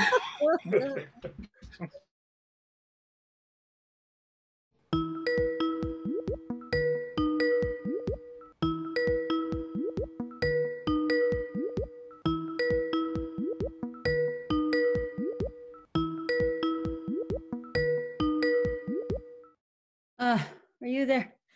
Oh God, I don't know how this thing. Are you there? Judy! Oh, hey sis. Oh, thank you so much for the care package. That was so thoughtful of you. Oh, honey, well, Marshall was driving through the city anyway. It was no big deal to drop the stuff. Big deal to me. You can't believe how empty the stores are here. They have nothing, and it takes half an hour just to get inside. Well, now you have all the frozen cauliflower and edamame you need, I hope. Did you get my package? Yes. Oh, you know, since it wasn't necessary, I mean, I really didn't expect it. It was necessary. I had to make room in my freezer, and I figured you'd know what to do with it. So, how you getting on? You know, it's just me and the 4 walls, going a little stir crazy. Can't you get out? I get out every once in a while just for some fresh air. But I'm a social animal, and the whole point of living in Manhattan is seeing other people, going to shows, having fun. Getting laid. Okay. I'm desperate to get laid. All right. A magic wand ain't cutting it. TMI, you know. Oh, please. I've got more I that's TM, believe me. Plus, I really miss Max. Oh, I know. Oh, he was so sweet. He was the best ever. Nah, don't get puddly. You and Max made a lot of good memories together. Yeah, but you know, it really was time, because he could hardly walk anymore. And when I was walking him, it was like dragging him. Oh, well, look, you should get another dog. You know, a lot of people are doing that now. You know, for company. Then you have to take care of them, and you have to walk them all the time. You just said you weren't getting out enough. I like my freedom. I don't want to be on a leash. The dog is on the leash. That's what they want you to think. Valerie, you are so weird. I know. Actually, yesterday I went for a long walk. Now that was weird. Times Square was almost completely empty, except for a couple homeless people here and there. It was like one of those end of the world movies, you know? There was the lights were on and the ads were playing, but for nobody. So creepy. Except for George M. Cohen, you know, the statue. He was there. The virus didn't get him yet. So I stood next to him, and I looked out on the Great White Way, and I started singing at the top of my lungs, "Give my regards to Broadway, remember me to Herald Square." You're channeling Mom. Exactly. Except she would have been running up and down, dancing up and down those red stairs. Yeah. So I was singing, and then I noticed this guy from the Times Square cleanup crew. I don't know what he was cleaning, because there was no garbage anywhere. Can you imagine New York with no garbage? It was surreal. So I finished my song, and then this cleanup guy started applauding, which was nice. New Yorkers are so cool. And then he says to me, "You stink." Wow. Well, everyone's a critic. So I said, "You know, that's really rude." And he says, "Who cares? Nobody heard me." Wow. Social norms are changing. But I think it's all good. Gives us a chance to start over, clean house, and get it right this time. If we survive. I know, it's terrible. I'm so glad Mom's not alive. She would probably die.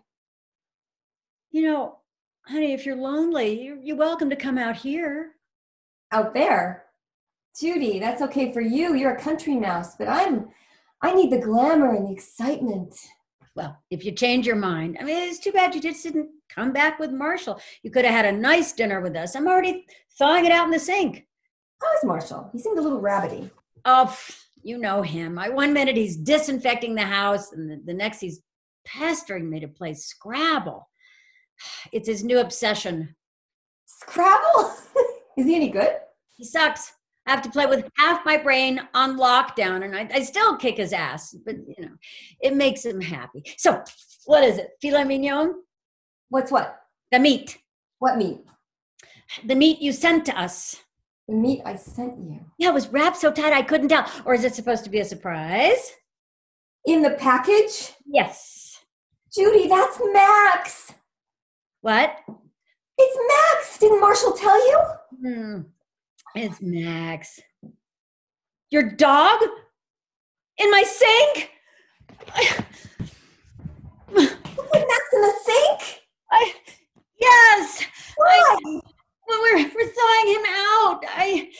So we can eat him. You can't eat Max. Well, I'm not planning to now, but I thought it was a steak. Didn't you read the label? The label was all faded. I thought it said May, you know, May, like an expiration date. May. Oh, are you sure this is Max? Where's his head? Oh, God, there it is. Jesus. Throw him in there, please. Put him back in the freezer. God. What? Oh, okay. It's already getting soft. Oh, my poor Max.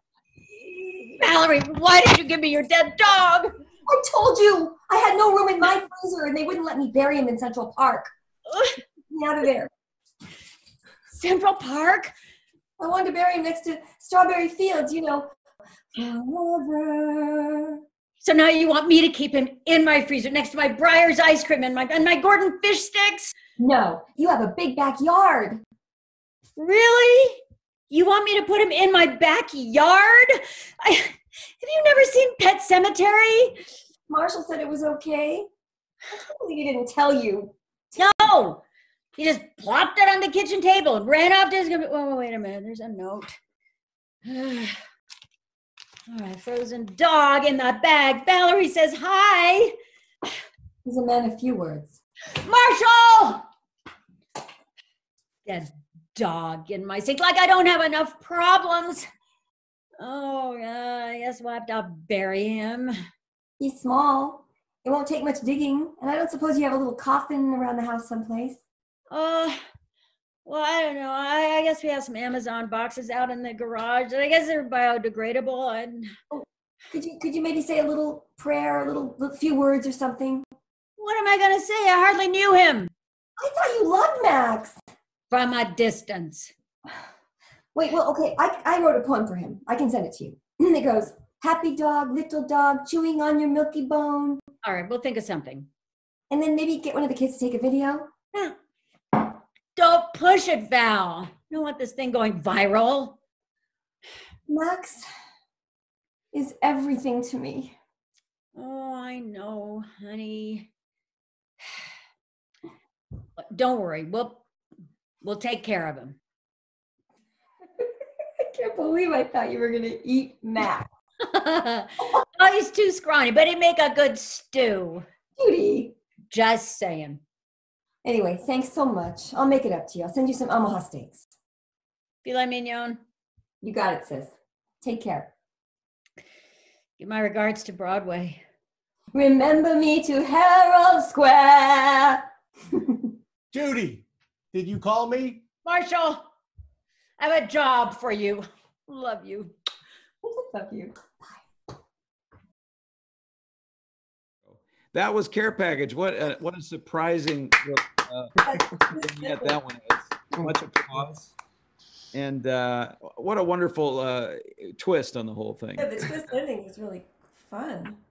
It was hard memorizing that many lines to do straight to a camera, though, and not look in the camera at all, and not read it off the screen. A lot of actors have been doing their auditions by reading, and I don't do that. I have to memorize. So what did you do, Linda? Did you memorize? I think I did, yeah. Although I have to say, it's the first time I was my own, let's see, makeup, hair, grip, DP, operator. Right. What I want to know is, how is the craft service? Lousy. Yeah, I had fake wine. I had the cranberry juice. Had a ladder and duct tape was sort of, with my crew. Yeah. And how was that? What that dog prop? What was? How did you put that together, Linda? Yes. What did we do? What did we use? Oh, yes. Yeah. What's in that package? Really? You don't want to know. Well, something. Yeah. Big frozen steak in the form of a towel. Oh gosh. Stuff like that. Yeah.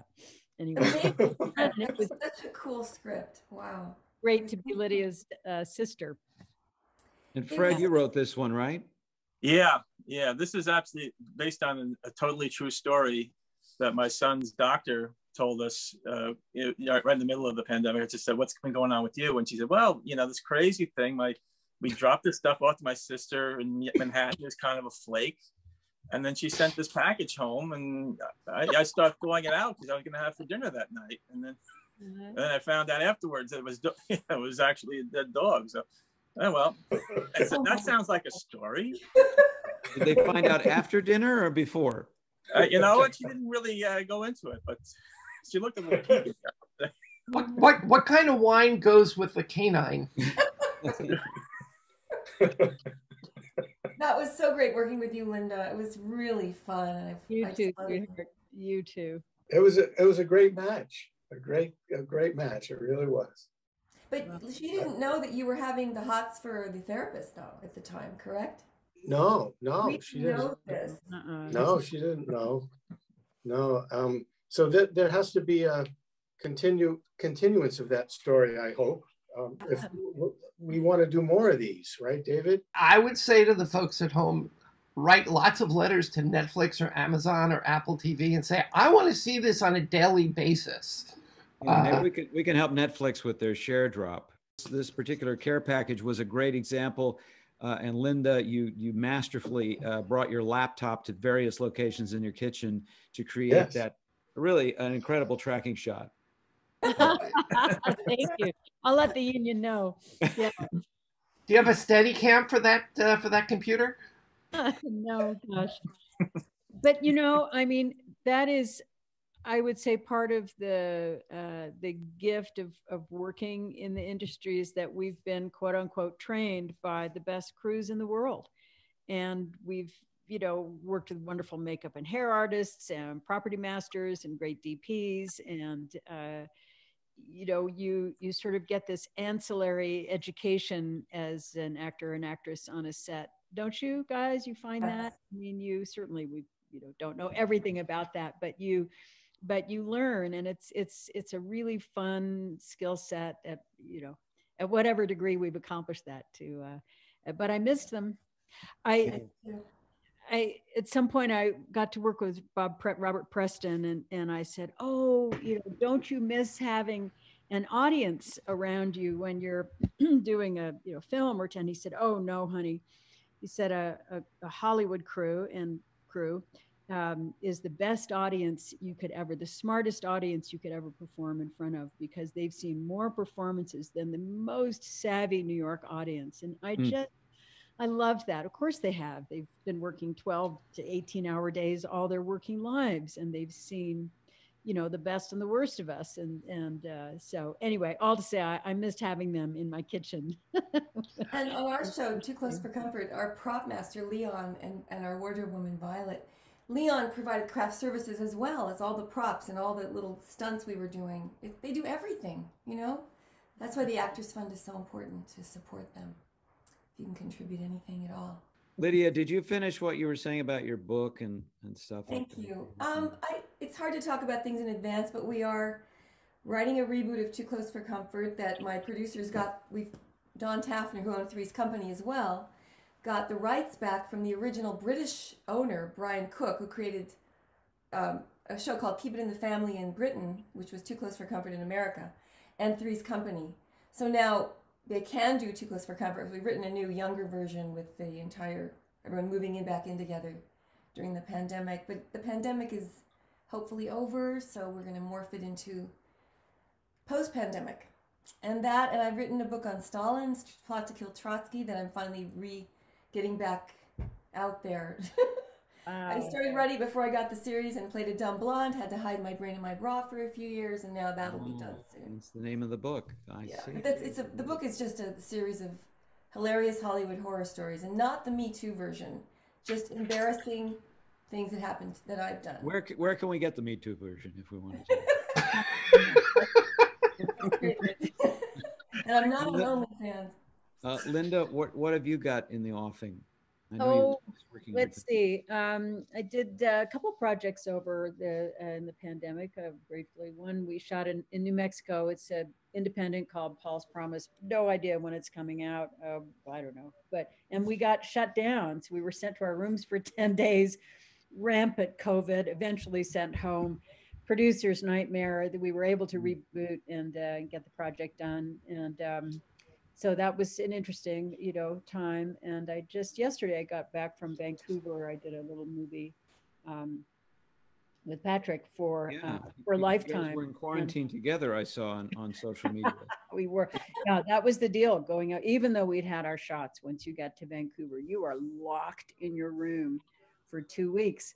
So we managed, and the government checks on you every day, and it was really impressive protocol. The resounding takeaway from it was that the government really cares and kept everybody safe. And anyway, so we got to shoot that, and that was fun. I will say I felt very lucky because I was an audience of one most of the time. The moment for me that I had kind of an out-of-body experience was watching Don and Robert perform in Old Buddies. Just to have the two of you up on screen right in front of me, and I was the only audience, was so cool, and you guys were so good, and you nailed it in like a take or two. So first of all, Don, the redecorating of the set design behind you that you've been working on all through this thing has really paid off. I mean, it changed the whole milieu. I got here late. Turning the lamp a half an inch to the right and then to the left. I mean, it's like, look, there's no cruise like Prague cruise. We know that. I mean, there's none. They're very inclusive in Prague, the cruise. I know they're very inclusive. I think they have to have 75% anti-Semites on the cruise in Prague. I mean, they're very good about that. I know that. Oh my God! Wait, excuse me, one second. What's that? Who? Wait, I'm sorry. No, tell Scott Rudin I'll call him back. He's put together this pack. It's a really good project, actually. It's me, Sharon Lawrence, Armie Hammer, Pepe Le Pew. Directed by Woody Allen. The Weinstein companies are distributing it. I mean, it's a really, hopefully you get, you never know. You never know. But I just wanted to say, because going back to the old buddies that Robert and I did. Okay.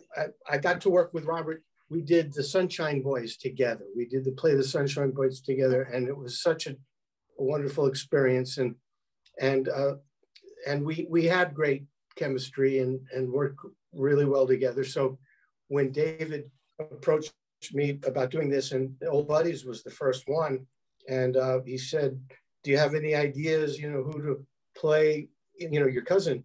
And I got to work with Robert. We did the Sunshine Boys together. We did the play the Sunshine Boys together, and it was such a wonderful experience. And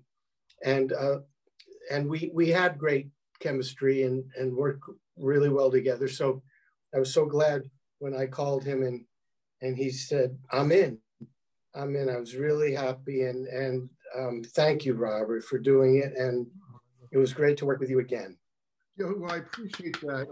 That's very kind. I did have a great time, and I was talking with Dan Luria the other day, and I mentioned the Sunshine Boys. He says, "You and Don should do that again." And I said, "Yeah." Oh yeah, yeah. You can't age out of it. We had a good time.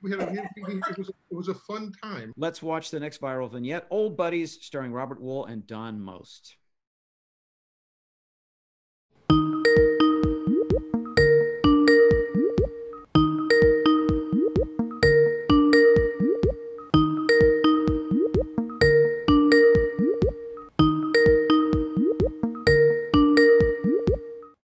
Hey, Todd. Marshman, long time no see. What's up, cuz? I just thought I'd check in and see how you're holding up. Oh, me? I'm styling. What am I? I'm doing the big quarantino. I'm serving mankind in my own way. You feeling okay? Yeah, sure. Yeah, because I'm starting to get a little stir crazy. Stuck here with Judy and the kids. I love them, but they're driving me up the wall. You see, that's what you get for having a family. Me? I hang around all day. Nobody bothers me. Nobody bothers me. It's great. Just me taking care of business. Yeah, what business? You know, personal business. Oh, you keep rubbing your nose. Yeah, it's itchy. Allergies. How can you have allergies when you're indoors? What can I tell you? We're living in strange times. Yeah, I'm trying to stay away from the news, you know. It's just so depressing. Yeah. Everybody on lockdown, the stock market crashing, people dying.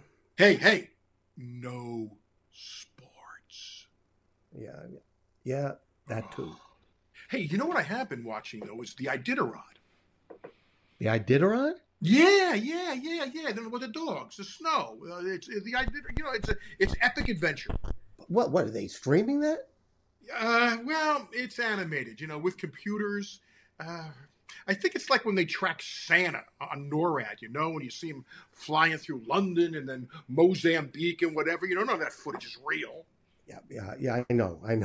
Hey, I wonder if we'll be flying this year. What? Nothing. I guess this whole virus stuff is making me hypersensitive. Making you hypersensitive? You were always hypersensitive. I remember how you cried when Princess Diana kicked the bucket. A lot of people cried. Yeah, but you cried in public. I mean, that was kind of embarrassing. Hey, I'm in touch with my emotions. You know, that's not necessarily a good thing. Yeah, so anyway, I went to the supermarket today at 6 a.m. because they open early for seniors, and technically I'm a senior. So am I. How did that happen? We got old. I know. Like, how many times a night do you have to take a leak? I don't want to segue into that. As I was saying, they have these special hours to make it easier for seniors, you know, because it's not as crowded. But when I walked in there, the place was packed with seniors.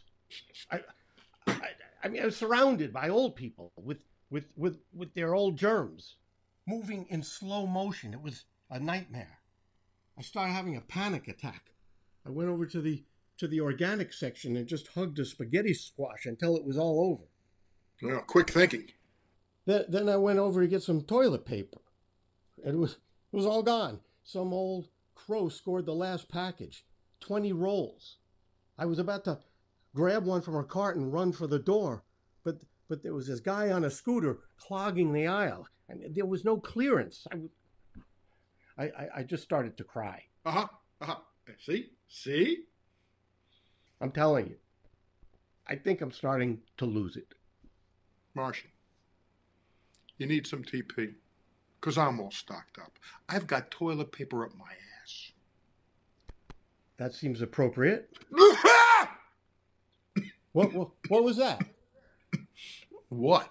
That cough. It's a cough. It's not a big deal.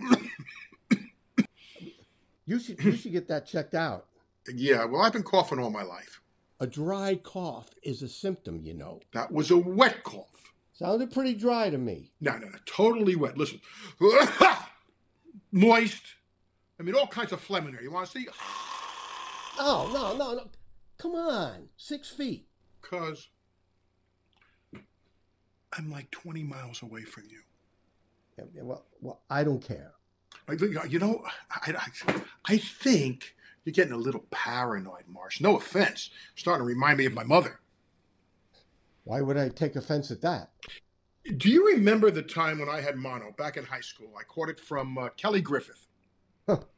She gave everybody mono. She was like Typhoid Mary with a tongue. Yeah, well, I had to stay in my room for like 3 weeks. My mother was supposed to take care of me, but she was totally useless. A total basket case. She would walk around in a hazmat suit, spraying everything with Lysol. She saw germs everywhere. She thought they were these little people, tiny little people, smoking tiny little cigars. Yeah. Well, she was a little eccentric. She was a nut. I mean, sometimes I wonder how I turned out so normal. One of the great mysteries. Yeah, that's true. Yeah, Todd! I'm sorry. Didn't see it coming. You're supposed to use the elbow. Definitely. Next time I will. Are you sure you're not sick? No, look, I just had a devil day. You know, it's conceivable I might have inhaled some pepper on it. You know, just Jesus Christ! You just sneezed on my screen. What is wrong with you? Marshall, where are you going? Marshall, you think you might be overreacting?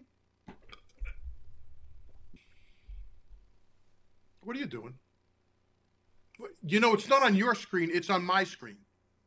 I don't care. It's disgusting. I could be wrong, but I don't think you can catch it over the phone. It's a novel virus. They don't know how it works. I'm not taking any chances. Dude, you need to start some serious deep breathing. Okay, come on. Do it with me. Me and you. You ready? Breathe in. Yeah. Ready? Breathe in. Okay. What was that? Achoo! You are freaking me out. You're freaking me out. Marshall, will you calm down? Hug the squash. I didn't buy the squash. Well, that showed limited foresight. Okay, listen. I'm going to talk you down the ledge. You're going to talk me down? You're hanging from the ledge with, from your fingertips. I'm totally chill. Yeah, well, that's your problem. That's always been your problem. That's why you lost your wife and your house and your business. Because you don't pay attention. You don't give a shit. You float through life like you're a piece of seaweed. You see a tidal wave coming, you just wait for it to hit you. I'm very patient. Yeah. And this is what really kills me. I pay attention to every detail. I dot every I. I prepare for the worst. And here we are, in the exact same situation. It's not fair.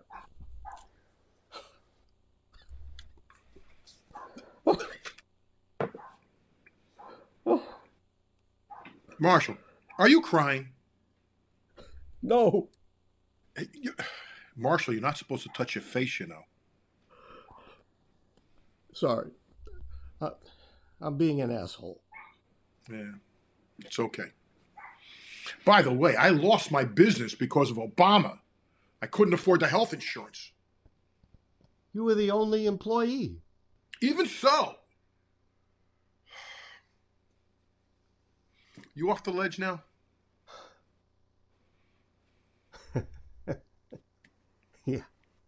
Yeah. Good. Then my job is done. Great seeing you, Marsh, but I gotta run. Well, where are you going? Personal business. Okay. Just don't touch your face. Hey, stay safe. Hey, watch the Iditarod. Ciao.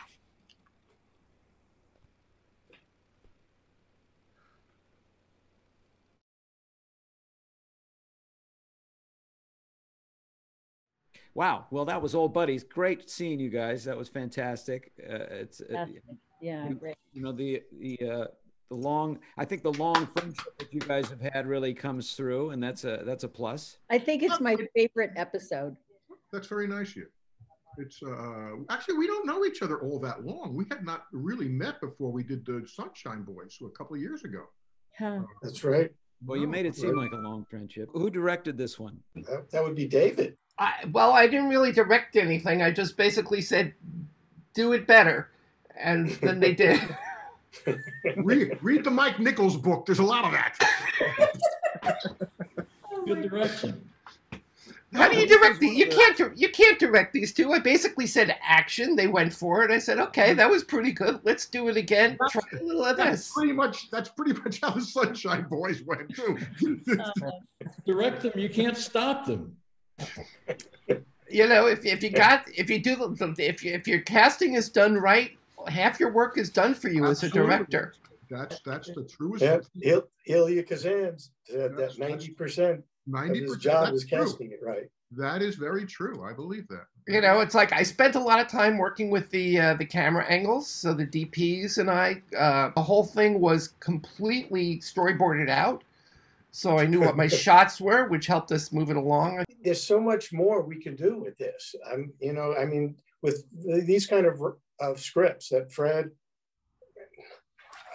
and Bill, of course.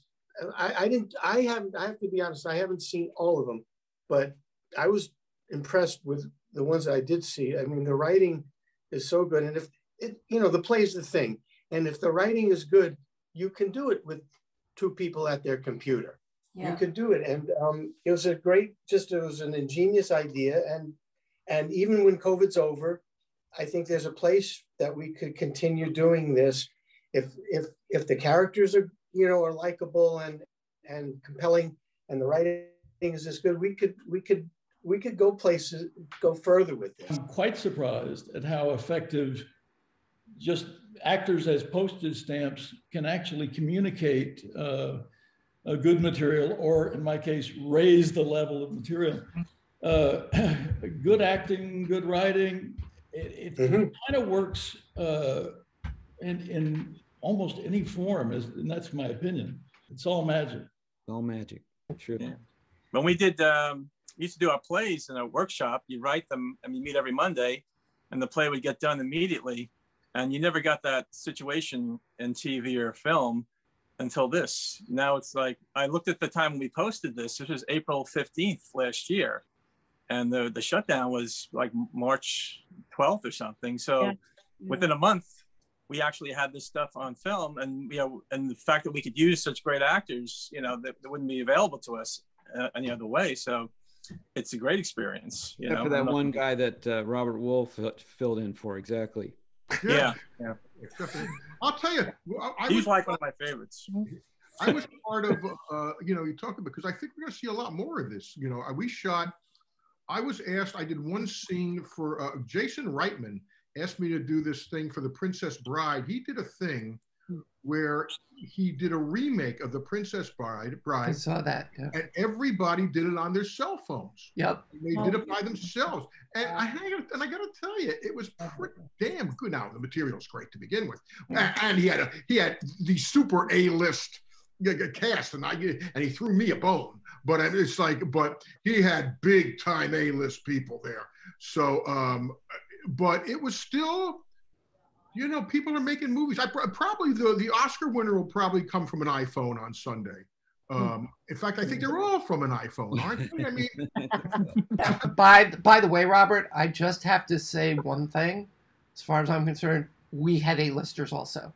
Oh, that's across the board. Across the board. That's very kind of you to say. That's, you know, it's like you make actors feel good. That's Mike Nichols. Mike Nichols. There you go. Read his book. You got to read this book. Okay. Well, listen, we're kind of running out of time here. Robert, you're on the line right now. What are you working on right now? You know, I'm semi-retired, which is a phrase for when nobody hires you. Really, you know, I'm not working on much, and I'm kind of enjoying it. I watch baseball night and day, and I write a lot of stuff. But I'll tell you what what's been nice.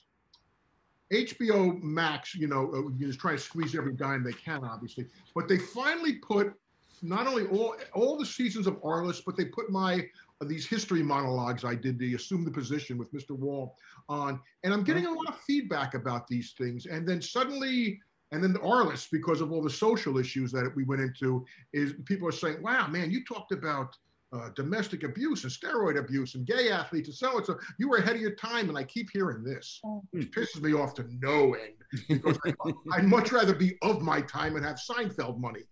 You know, but no, but I'm not really doing that much, to be perfectly honest, and it's not bothering me. That's the other. Why do you think I've been on this for an hour? Yeah, I got so much time. If we were working, none of us would be. I mean, he's got to go to Prague to do this thing.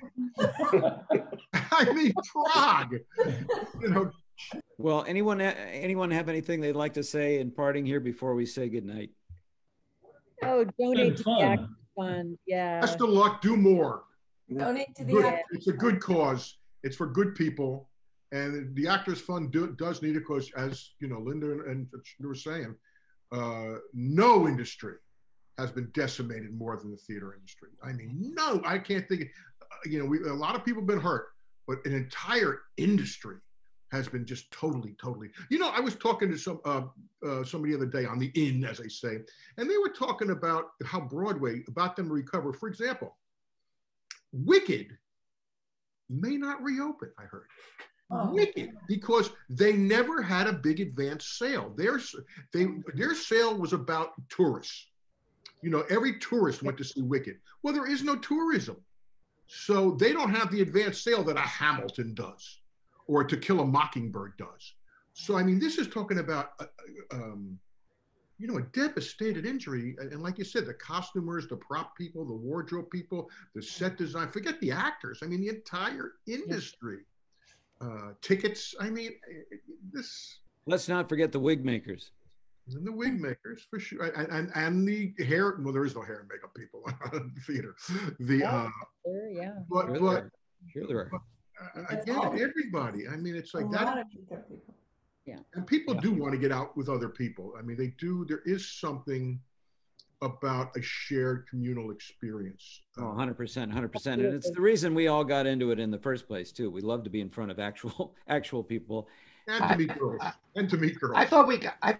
Well, that's definitely. I thought we got into it because if you're in theater, then you can get handouts from the Actors Fund when stuff like this happens. That's why I got it. Oh, you're so young, David. So young. So much to learn. Well, listen, by the way, you can still contribute. Even if you're watching this and it's not live, you can still contribute to the Actors Fund. And really any amount is helpful, because there's so many people that do need help. So thank you for watching. Thank you for contributing. Please let your friends know about this, and go back and watch it again if you like. Thanks so much for watching. Thanks to all of our guests on the panel today. And God bless all of you. Connie, good luck. I'll catch you in the Ukraine. There's no business like show business. Thank you, everybody. Hi. I don't know if you're aware of this, but working in the entertainment field can be, well... rough. Wonderful, but really hard. ridiculous. I mean, I love it, but everything about it is appealing. Let's call it challenging. It's sometimes a long time between jobs. A long time. And if there's no work, there's no money. And no insurance. Not good. And then you get a job and everything changes. There's nothing better. Until your show closes. Or the film goes into turnaround. That means they aren't gonna make it. Or your TV show gets canceled. Or the dance company folds. Or you get injured. It's a lot. It's a great business, except when it's not. The good news is, the Actors Fund. Oh my God, I love the Actors Fund. Now, the first thing you have to know is that it's not just for actors. Say it with me. It's not just for actors. It's not just for actors. Now say it in French. Ce n'est pas seulement pour les acteurs. Now say it in Hebrew. לא רק לשחקנים. It's not just for actors. And not just for theater people. If you work in film, television, or any of the performing arts, the Actors Fund is here for everyone in entertainment. Everyone. The Actors Fund helps playwrights, film editors, opera singers, Songwriters, ushers, sound designers, key grips, gaffers, dancers, dressers, agents, anyone in the entertainment or performing arts community. They all can come to the Actors Fund if they need help or support. And now there's the Friedman Health Center right in the heart of Times Square. I don't know what that is. All your health care can now be through the Actors Fund. They have wonderful doctors and specialists. And they have extended hours because they know that our schedules are crazy. And they take all kinds of insurance. Great, what if I don't have insurance? If you don't have insurance, there are these genius people on staff at the Friedman Center that will help you find insurance that you can afford. And it's not just for actors? That's right. Have you been to the Actors Fund home in Englewood, New Jersey? No. How old do you think I am? It doesn't matter how old you are, you should know about the home. Okay. And I would guess like 47. The Actors Fund Home is an assisted living and skilled nursing care facility which provides a beautiful and comfortable living environment for 149 entertainment professionals on 6 acres of property. The grounds are gorgeous. Gorgeous. The whole place sparkles, and there's a friendly, compassionate staff. And they are expanding. They have a brand new rehabilitation center on site, and it has been singled out as one of this country's best nursing homes by US News and World Report. All of this is the Actors Fund. There's lots more.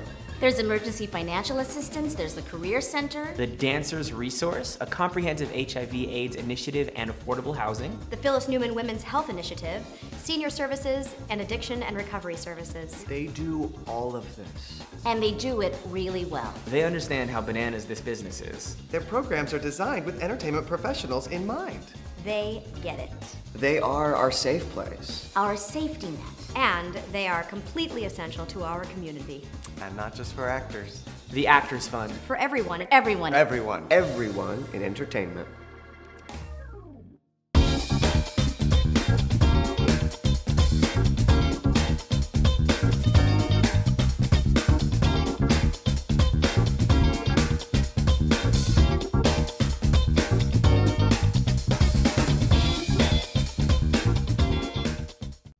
Well, I want to thank you all for being here tonight and for joining us in support of the Actors Fund. I'd like to thank Douglas Ramirez of the Actors Fund for helping us.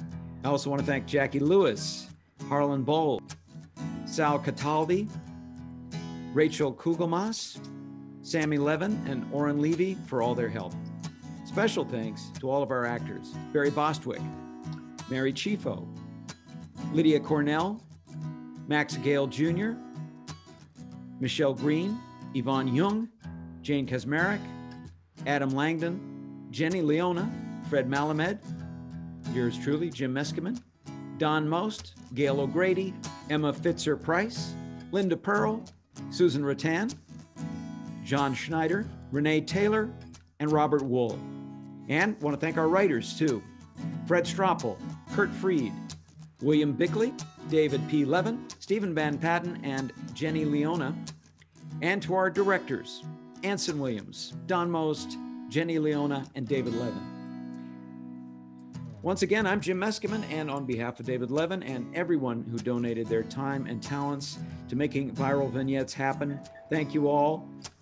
for watching. And if you had a good time, why not make a donation to the Actors Fund, which is a great organization that helps a lot of people, not just actors, but also all the behind-the-scenes people in the arts, in dance, in opera, in film and TV, and all the things that make life more beautiful. So please, any amount, nothing is too small. Thanks so much for watching. Stay safe and have a good night.